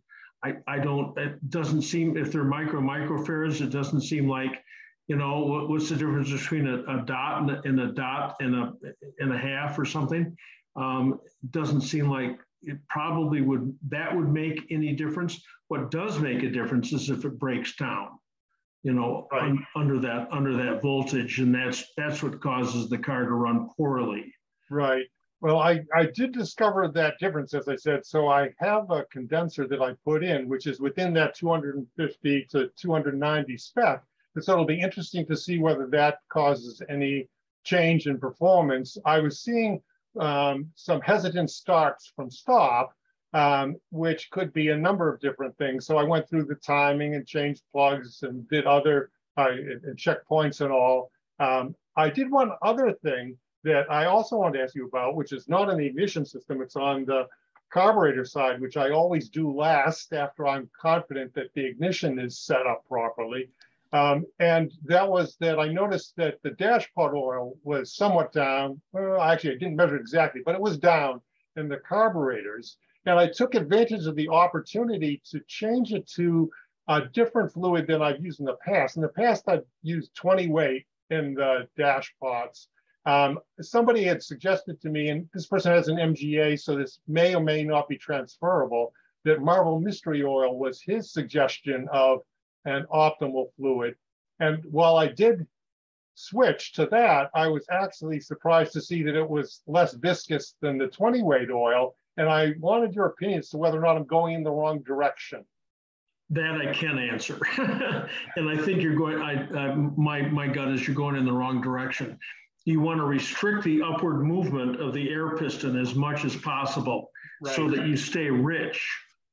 by holding the venturi artificially small, you increase the vacuum at the jet, you get more gasoline. The mixture is enriched. The whole point is to enrich the mixture at acceleration. And if the piston rises too quickly, it won't be as rich as if you suppress that movement. And I tell everybody to use 90 weight gear oil, although the oil guys like Glenn at Glenn's MG service in Florida, Glenn says, you know, the viscosity of 50 weight and 90 weight is the same because they're measured on different scales. But 90 weight gear oil, look at that, how thick that is. I swear if you put a ball bearing in that and count the number of seconds it takes to fall, it's a whole lot faster than 20 weight. So I tell everybody use 90 weight. Just that's, you know, and if you don't like it, take it out and put something else in. But the reason that you think that you need oil in there is because some of it splashes out or gets comes out the top. As long as you hit resistance, just as you hit the threads, as long as there's oil, just as you hit the threads, that's all the oil that you need. You don't need to have it above that. Anything above that can and does wash out of the system. So. Right, washing out of the system though is not a problem because obviously I'll call it self-levels. If you go crazy, then maybe you have some carburetor issues for a brief period of time, but ultimately, this is interesting information for me because I was recognizing the operation of the dashpot as you described. I wasn't sure that the less viscous fluid was helping my cause or not.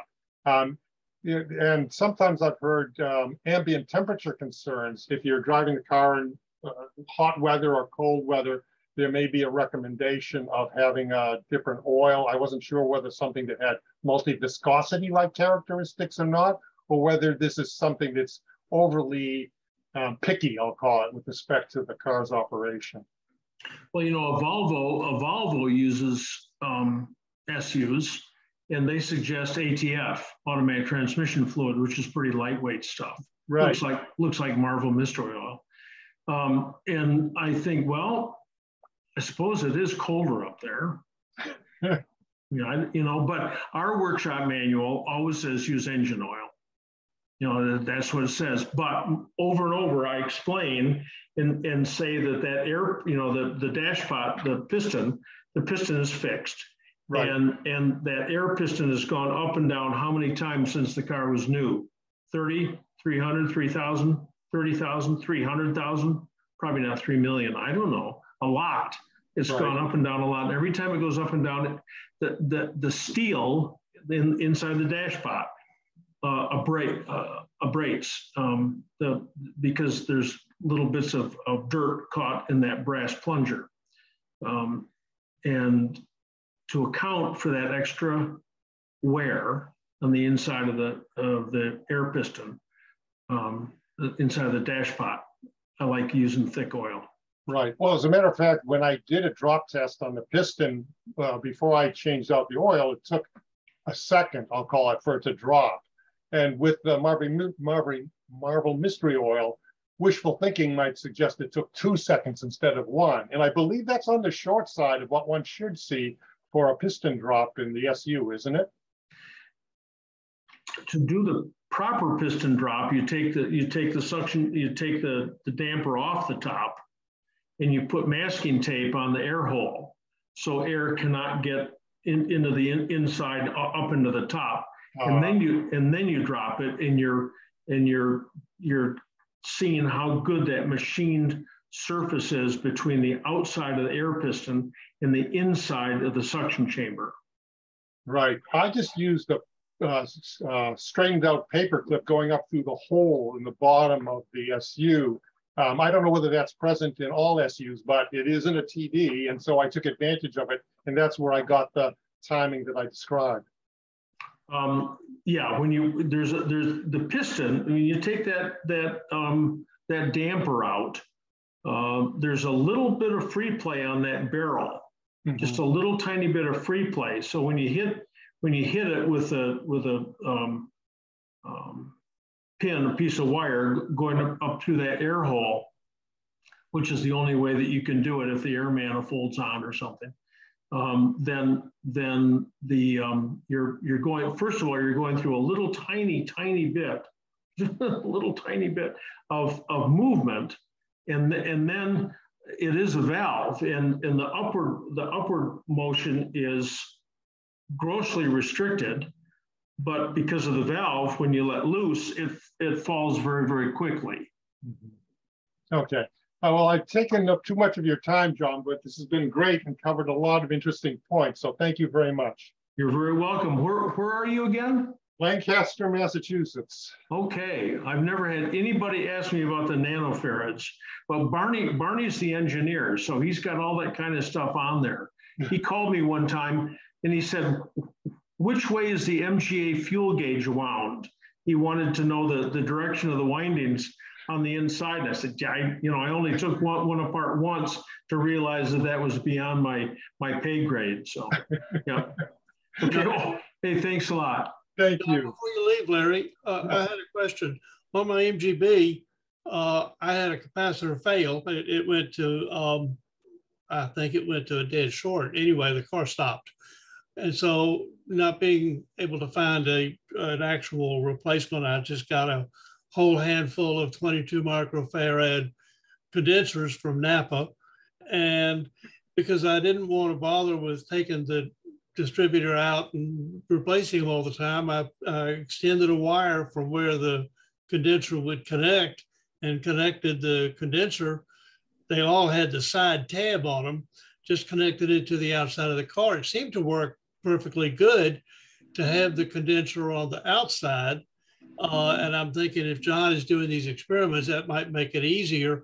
Is there any reason that the condenser has to be inside the distributor? I can't imagine an electron cares about another 6 inches. No, it can be right on the side of the coil. And Larry Shore, if you unmute yourself, Larry, and say something, you'll come up on the big screen here. He was showing us the plate, which has got the points and the condenser on it. So I can see that right there. Yeah, thank you, Larry. No, that's it. If you have the plate. Yep. So yeah, they do make a plate that does not have the condenser on it, and it's got a screw hole in it, so you can remove the condenser. So British Vacuum Units has those. I don't know if the other guy has those as well. Jeff Schlemmer's, yes, I think they both do. But yeah, and Rob Medinsky says that his condensers are good. Right. Glenn at Glenn's MG service in St. Petersburg, Florida, his line was, the automotive industry was making condensers for 100 years, just perfectly fine. And then about 5 years ago, they forgot how to make them. But that probably has to do with where they're being made, right? Yeah. The other thing is the Mallory dual point distributors you see on MGBs sometimes, they have the condenser on the outside. It's still on the distributor, but you could mount it on the coil. So yes. Yep. Hey, thanks a lot, Fred. Thanks. Okay, I'm gonna hit mute all, and we're gonna go over to Chris McComb, 72 MGB. When I grab the fan, the whole thing moves. All 4 of the bolts are tight. A friend said he thinks the water pump is going. Does that sound right? Yes. So Chris McComb, are you still on, Chris? You waited a long time for your question to come up, Chris. Yes, if you can grab the fan and wiggle the fan, then the water pump is bad. So 2 things go wrong with a water pump. The bearings go bad or the seal goes bad. The bearings can be just trash. They can wobble all over the place and not leak a drop. And the bearings can be absolutely perfect and it just leaks. So sometimes the failures happen in unison, sometimes not. And it's not too bad of a job to change the water pump. And Marty Bradley, my administrative assistant, has a Pure Gas. She's got the link up on the chat section. pure-gas.org. So that I'm sure there's somebody told me, I know there's something that you can get on your phone to get there. So anyway, and a couple more people, Ben Andrews weighed in about that. Okay, Mike from Massachusetts, Mike C. There's also fuel line insulation that can help a little. Where I am, no gas stations have non-ethanol gas. And when and if they do, it's extremely expensive. Mike, are you still on? Mike from Massachusetts? Yeah, I'm here. Okay, so yes, you can take your fuel line. Actually, if you take your fuel line and put it in just inside like 1/2-inch heater hose, I mean, just double up so it's big. That helps. Midget 1500s do get vapor lock. They've got a steel line that runs over the top of the gearbox of all things. Yeah, I ran insulation from where it turns from the metal pipe to hose all the way to the carb. I used that insulation on it, and it seems to have helped. I used 87 octane gas in it, and only sometimes if it sits on a really hot day and I go to restart it 10 minutes later, it might be a little rough for like the first minute. That's about it. Okay. The real problem with the Midget 1500s was vapor lock from that, but you replaced that whole line from the tank up to the pump. Yeah, and I put that insulation on it. Got it off of Amazon. Cool. Amazon. Did the same thing, John. What's that, George? John, on my 1980, I insulated it also from the bell housing all the way up to the carburetor. Okay. Yeah, I was having the same problem. You drive it for an hour and then pull into to get gas and start it back up, and it won't idle because it's not getting the proper amount of fuel because it's creating a vapor in there. It's boiling. Yep. Rather than a liquid. So I can weigh in on the gas. Looking at ethanol free. Looking on a pure gas, I buy almost all my gas from Marathon Station in Strongsville. Okay. I get the best mileage from that, but it's listed on those that don't have ethanol in the gas. And I seem to get the best mileage at Marathon and Sunoco, and both the stations there were listed.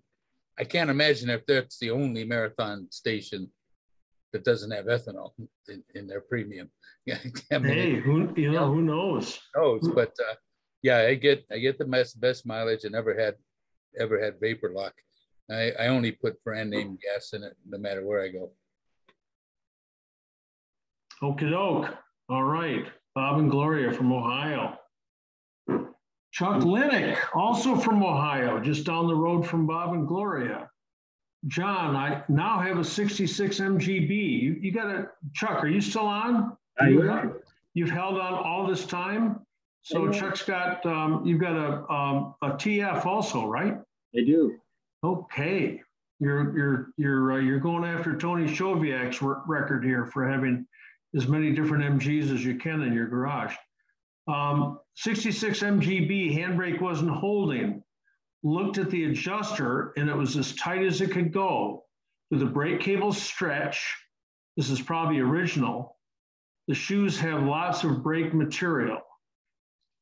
One time, we were talking about this before, and the lever that's in the back, you know, that lever that operates the handbrake, those fit left and right, but there's only one correct one, only one correct way for it to go. And I cannot remember which way it was. The lever part of it that is connected to the handbrake cable. I don't know if that's supposed to be on the bottom or the top. I'll propose it's supposed to be on the bottom. And someone said they switched that and it made all the difference in the world. I can't imagine how or why, but that's what they told me. So it is a handbrake. It's designed to hold the car, a parking brake. It's a parking brake. You put it on when you're parked. if you pull it up while the car is moving, it doesn't do anything. It just doesn't, you haven't got enough strength to pull it to make it slow down. But if you put it on all the way and put the car in first gear, you shouldn't be able to pull away. Yeah, Chuck, you still there? Yes. Okay. So, oh, you're breaking up real bad here on the voice. If I But yep. So anyway, Chuck, I can't get the audio from you. So anyway, we're going to have to leave that, but that's the scoop. And next time you'll have a better connection. All right, so we're going to go to Chris McComb. Oh, Chuck, I had the same problem. Turns out everything was leaking like a sieve. So check for leaks. That's an idea. Although chances are Chuck's already had the drums off and taking a look because he already looked to see there's a lot of material there. From Paul to everybody. Any thoughts on fitting a new vinyl hood on my 77B? I had an AMCO hood. Oh my gosh. Well, that's old fashioned that I got new in 96. I'm looking for any tips on install, or should I find someone to do this? Is there a video that's available? Paul, are you still on for putting a new soft top on your B? I've done it. I may have only done it once. I've seen it occur 100 times. We used to put lots and lots of soft tops on. You want to do it in July. Oh, that means you got to wait a year. You got to do it outside when it's really, really hot. So the top is just, there's no stiffness to it at all. And you want to make sure it's lined up. Put chalk marks on it so you get it centered. Centered on the windscreen, because you can get it off one way or the other. That's always real embarrassing. And you use that 3M glue, the 08090 glue, but that's pretty unforgiving. So you want to make sure that you've already put it in place and got it as tight as you possibly can. So and the Robbins tops. The Robbins tops are really good tops. AMCO's gone, but Robbins filled the void. So there are other tops or canvas tops. They look cool, but they don't store very well. If you're going to get a canvas top, then you go, oh, I'm going to get it canvas colored rather than black.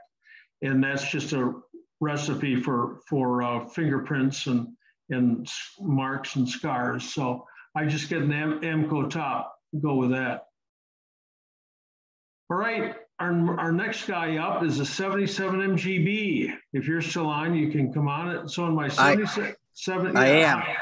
Okay, on my 77B, after either hard acceleration or sustained high speed, say 40 to 50 miles an hour, that's not high speed, or long periods of engine braking, then get on the clutch, or as soon as I get let off on the gas and come to a stop, it starts to make a clunking noise along with the vibration.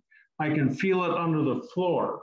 So, I mean, all other things being equal, my comment is check the drive shaft. Check the drive shaft, and of course you got to get underneath the car. Are you on? Can you come on? Yeah, I'm here. Oh, okay, James. All right. So you know the drive shaft has got two U-joints, and if one of the U-joints goes bad, then you can get a clunking when you're taking off or when you're slowing down. I do get a clunking when I'm taking off as well. Yeah. Okay, it's often accompanied by a ringing noise because it acts like a tubular bell. You get a high-speed vibration that you may feel in your butt or in the rearview mirror. So so that's the drive shaft. And if you're doing work on your own car, you can take the drive shaft out. The back end comes off easy schmeezy, just bolts. The front end, oh my gosh, what a hassle getting that thing off. I have put a screwdriver through the U-joint.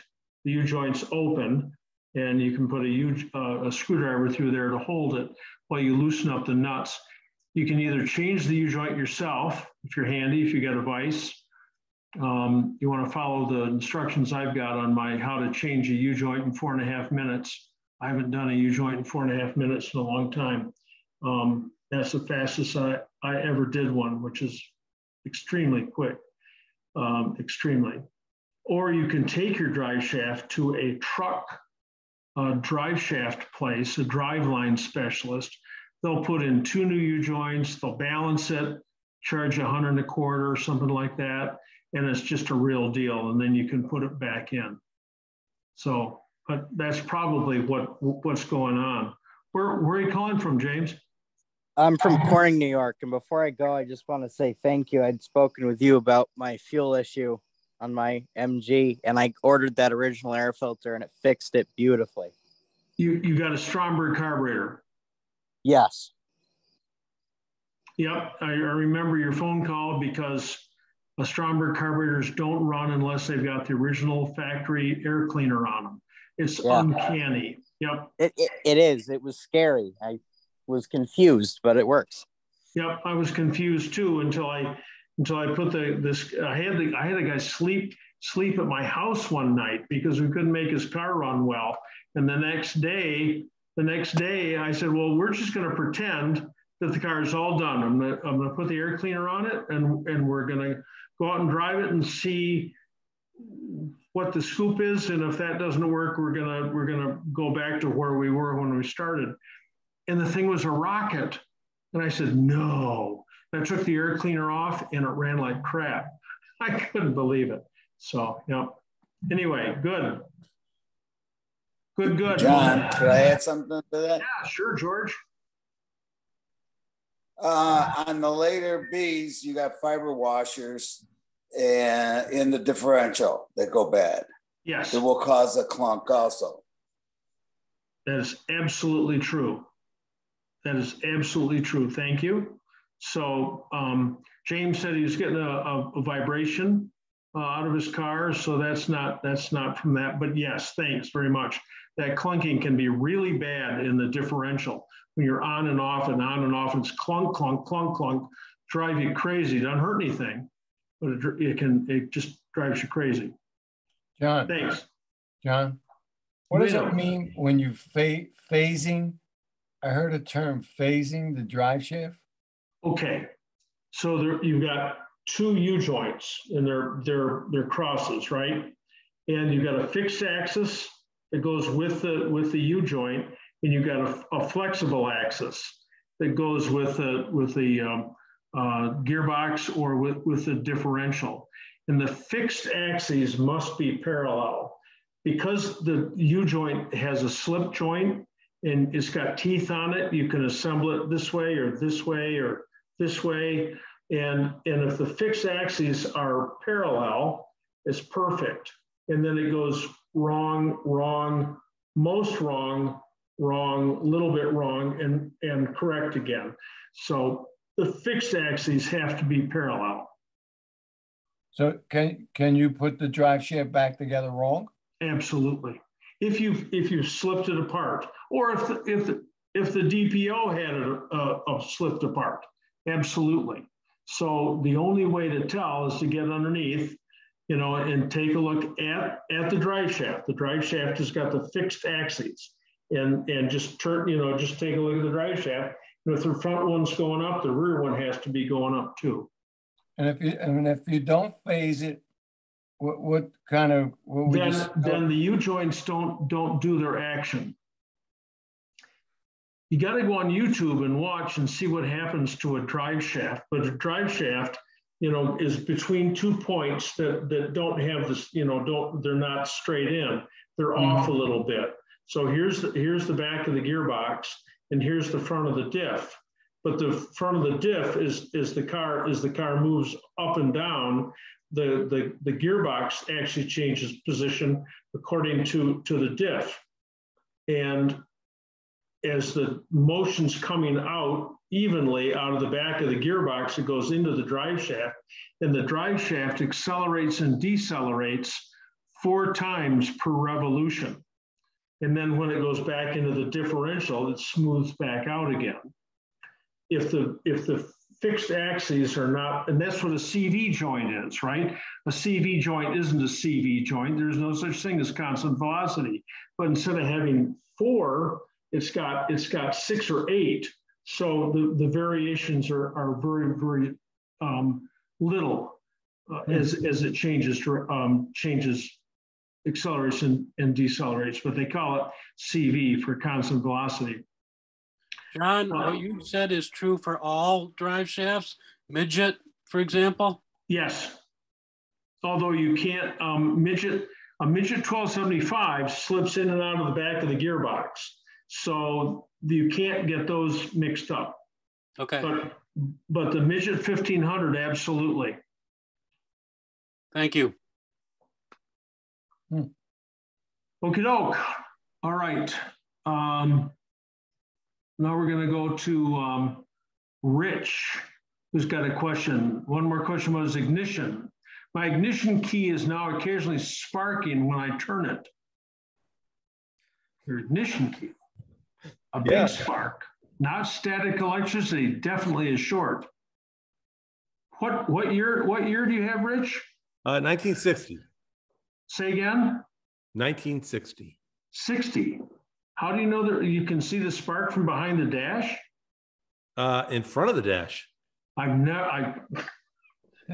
Okay, all right, this is good. I've never heard of this.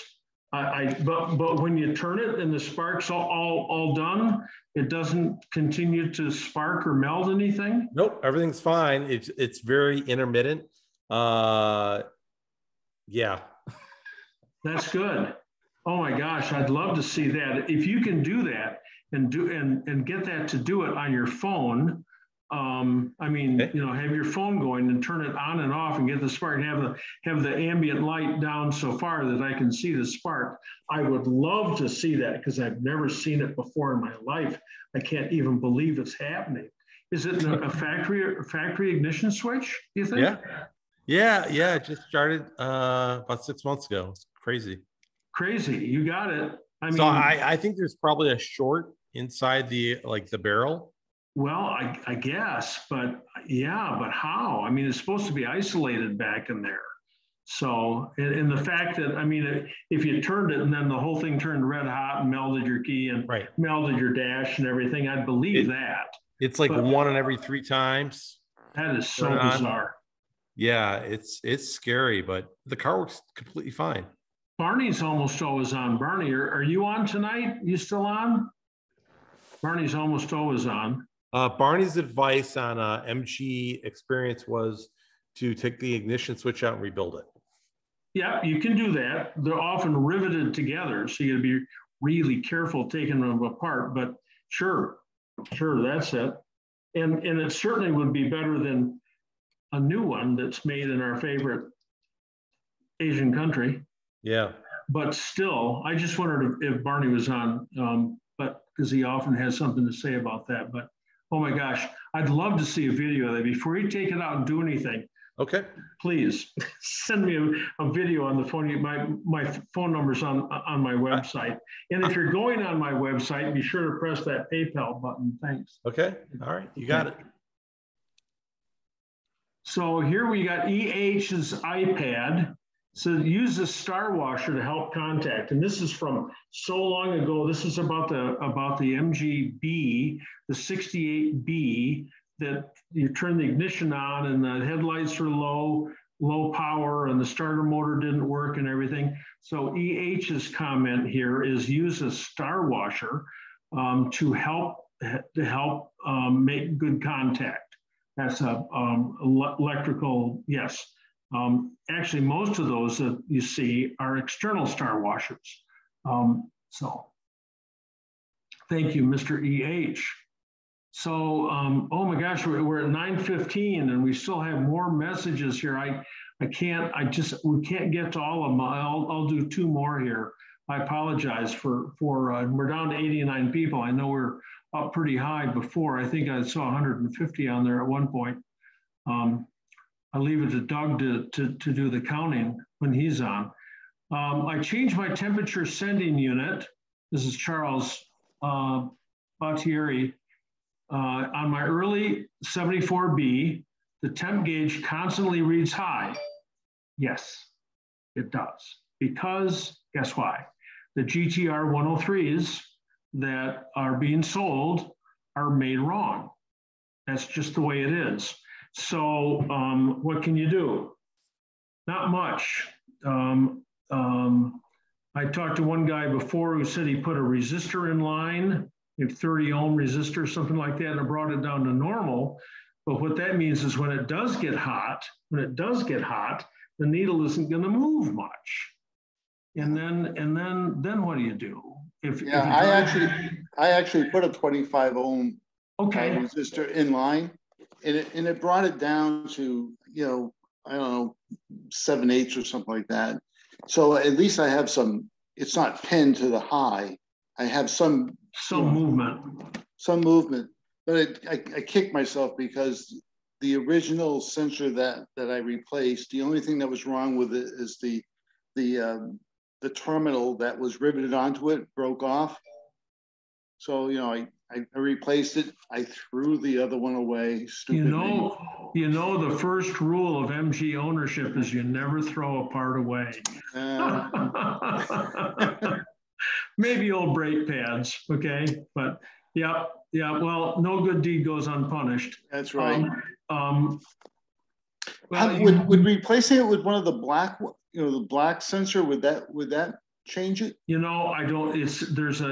What you got on the dash is a voltmeter, and what you've got in the engine is a variable resistance, and it's a 5/8 18 thread. So anything that'll fit in there, but you might contact the people that sold that unit to you and ask, because they know that there's a problem, and see if they'll send you another one, because usually it just reads high. It doesn't peg. Usually it doesn't peg. Maybe the quality of the sending units is even worse now than it was. Yeah, actually, they were really good about it. They did send me they sent me a second sensor, and I changed it out. Same thing. And I say it reads high. It's not necessarily pegged, but it's certainly high. So if you use 2 sensors and ran them in parallel, what would happen then? I'm not enough. I can't do the calculations, but I just thought of that. Like, where would you put another sensor? I don't even know. So anyway, it's a problem. It's a problem that all of us have to suffer through for a while until the sending units. I think, and Glenn from Glenn's MG service, Glenn Lenhard, called the place that made them, I think in Spain. And their first comment was, well, you don't buy these from us, so we don't have to listen to you. And he goes, well, okay, but they're wrong. They're all wrong. And they said, well, we're making them to spec. They said, well, then the spec is wrong, but it has to do with the temperature. So I don't know a way out of it. Yeah, well, it's certainly a nuisance. At least the car's not overheating. Yes. So, but okay, well, thank you. Hey, good luck. Thanks. All right. So my last one here, I just, because it's 20 minutes after 9, and I just got a note here on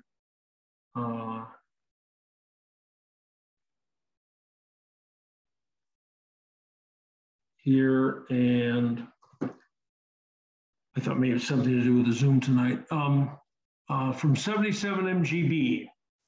My 77 MGB, after either hard acceleration or sustained high, oh wait, that's the vibration under the floor, excuse me. I'm going down here. PIB, I'll just mention that. That's the Portland International event. John Ranella has sent us a note about that. September 19 through 23, PIB, that's an event. Steve Olson, on my midget, I fixed the steering column working under the dash. I drilled a hole through the outer column and into the inner. Then I drove a plastic drywall anchor into that hole, and it eliminated the rotational slop. And I hope in an accident that the plastic anchor will shear. So Steve Olson did that. That's I hadn't heard of that before, but that's maybe a way to take care of that problem. My guess is, I don't know how. Steve, are you still on, or have you already left? Steve is not on, because I wonder if he did that last week or last year. Makes a difference. I did that a couple of years ago. Oh, so it's lasted a long time. Yeah. Okay. All right. Hey, well, there we go. So that was a pilot that you had to drill, what, a 1/4-inch hole in there or something or other. Yeah. Okay. Very cool. Very cool. And it cut down that free play. What Yes, a good it idea. All right. All right. What an interesting idea. Thank you. That's what I had handy. Yep. Well, and the danger of putting anything in there is that if, like a bolt or a pin, is if it walks out, all of a sudden you're halfway through a turn and it catches in that metal framework, and then what are you going to do? So the plastic you can steer through, I bet. You can make it move. So yeah, that's a real good idea. Thanks, Steve. Thanks. Well, it's 9:22. We're down to 75 people, so we still have 75 diehards here. Thanks everybody for coming on tonight. It's been a real rush. John, one quick one before you leave. Okay, Guido. I put a new sending unit in the gas tank. Yeah. Okay. Fill it up with gas. I go ride. And it seems like it never moves. I go, man, I'm getting good gas mileage. So then I'll go park. Then I'll get in the car, start it up. Now it's at 3/4. Is that characteristic? Is that the way it works? It's the same problem as those temperature sending units. They don't have the quality that the original ones had. If you still have your original sending unit, I can tell you how to fix it. But if you've discarded it, of course, that's a done deal. Go on. Yep. Okay. Go on. But is that the way they work? No, they should work. They should work correctly. Yeah. So I'm stuck with this piece of crap. Yep. Yep. Ben. I was going to say, was it the new style with the improved one, or was it an original? Oh, Guido's got a, what year's your car, Guido? 72? 70 B. I bought it from Moss. I put a new tank in, and it's just it's frustrating because you get in, you're driving, and it's frustrating. Yeah, like the other day, I was like, it was at a half a tank, and I know I've been out a lot longer driving the last couple of weeks, and I'm going, can it be? It's only 6 gallons of gas. I mean, it's a 12-gallon tank. Is the body plastic I go to the gas station, I fill it up, 6 gallons of gas it took. So it's accurate, but it's sticky. It doesn't move like you would like to see it move, Sticky, yep. Sticky. And it's a metal one, right? Metal one. Hi, this is Doug, John.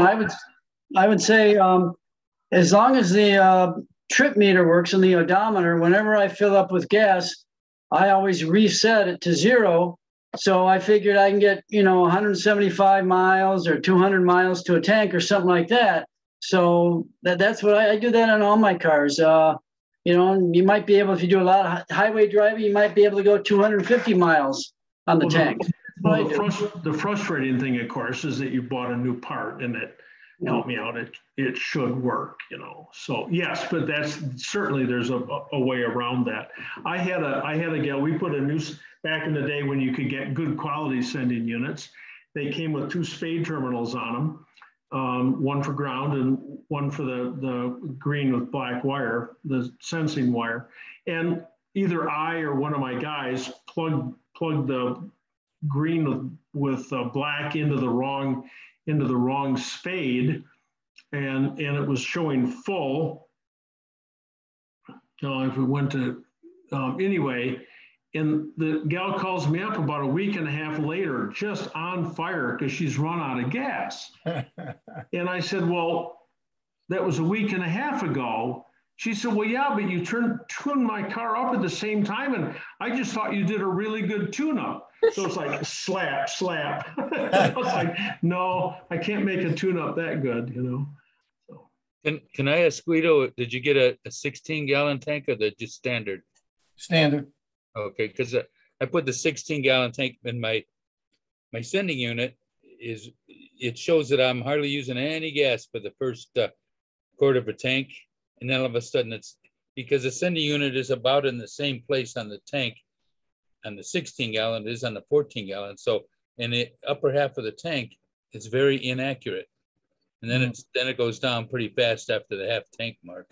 I even went to go check the other day to make sure it's aligned right like it should be, you know, but it's all locked in where it should be. No, it's just a faulty unit, that's all. But I mean, it works, but it's just it's not as accurate as I would like to see it. You know, I would call Moss. Maybe they'll send you another one. Yeah, probably the same crap though. Could a voltage regulator do that? It was a little faulty. No, well, it could, but then your temp gauge would be jammed all the way over on hot at the same time that the gas gauge was jammed on full. So. Since Guido didn't say that, it is possible but the stabilizer, the voltage stabilizer operates both of those units. So if they're both acting in unison, like extremely low or extremely high, then oh yeah, sure, for sure. Temperature gauge is working great.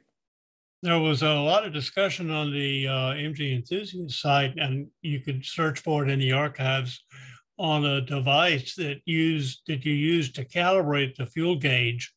I can't think right now what its name is or something, but you might search the archives for, I believe it was for an MGB that you put in, I think in series with the fuel gauge. And these guys were saying that after fiddling with it, they were able to get it to be very precise. I've never used one myself, but those kind of thingamabobs do exist.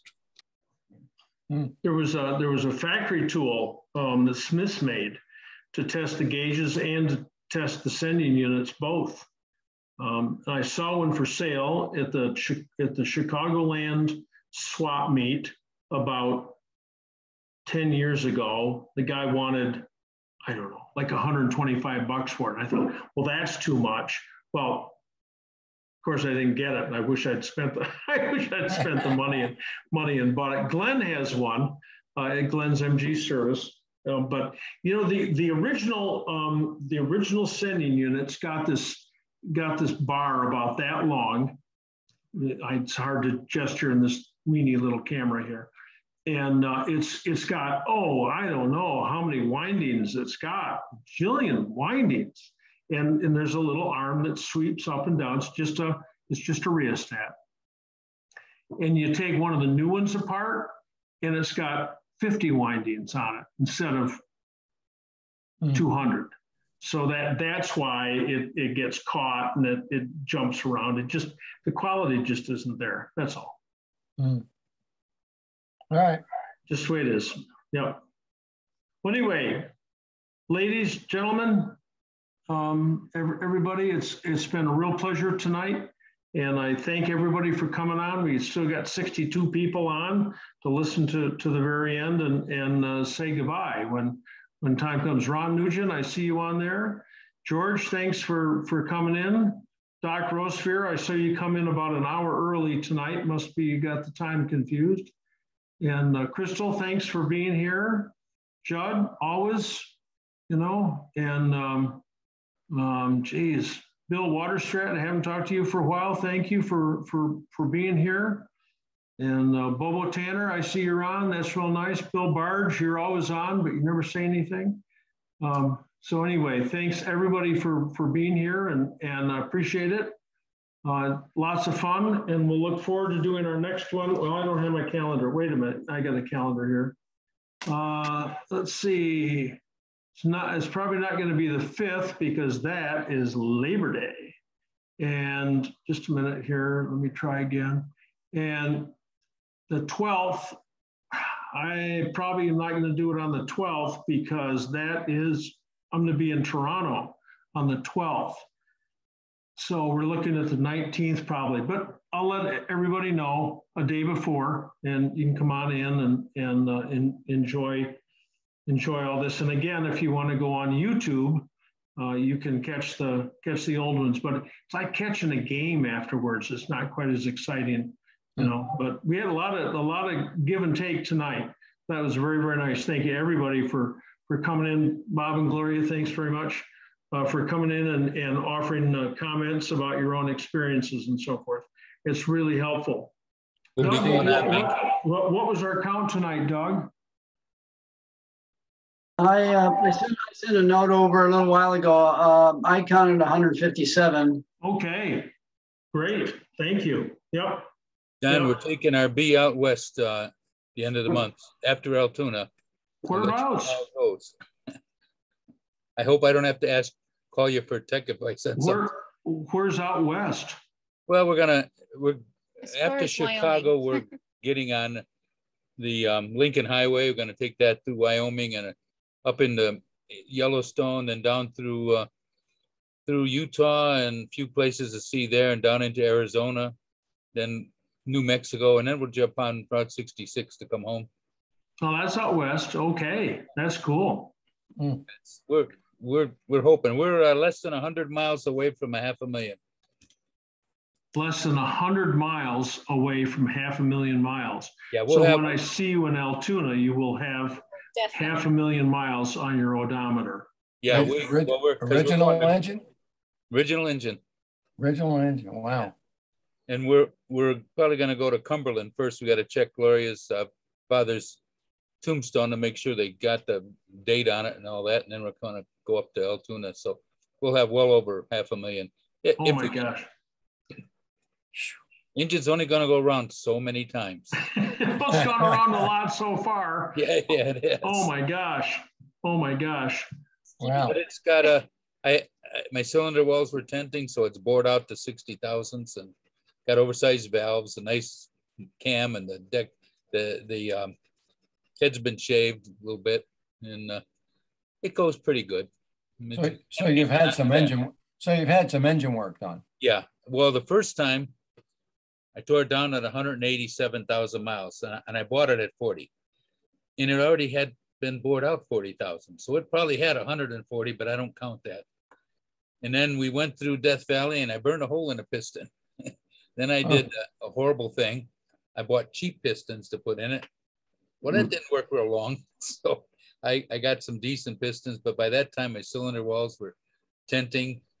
So I had to have it bored out. And my final set of pistons, Hastings rings, and I don't scrimp on parts anymore. And if I'm not comfortable with the new parts, I always get used parts from Team Triumph, and they seem to work better.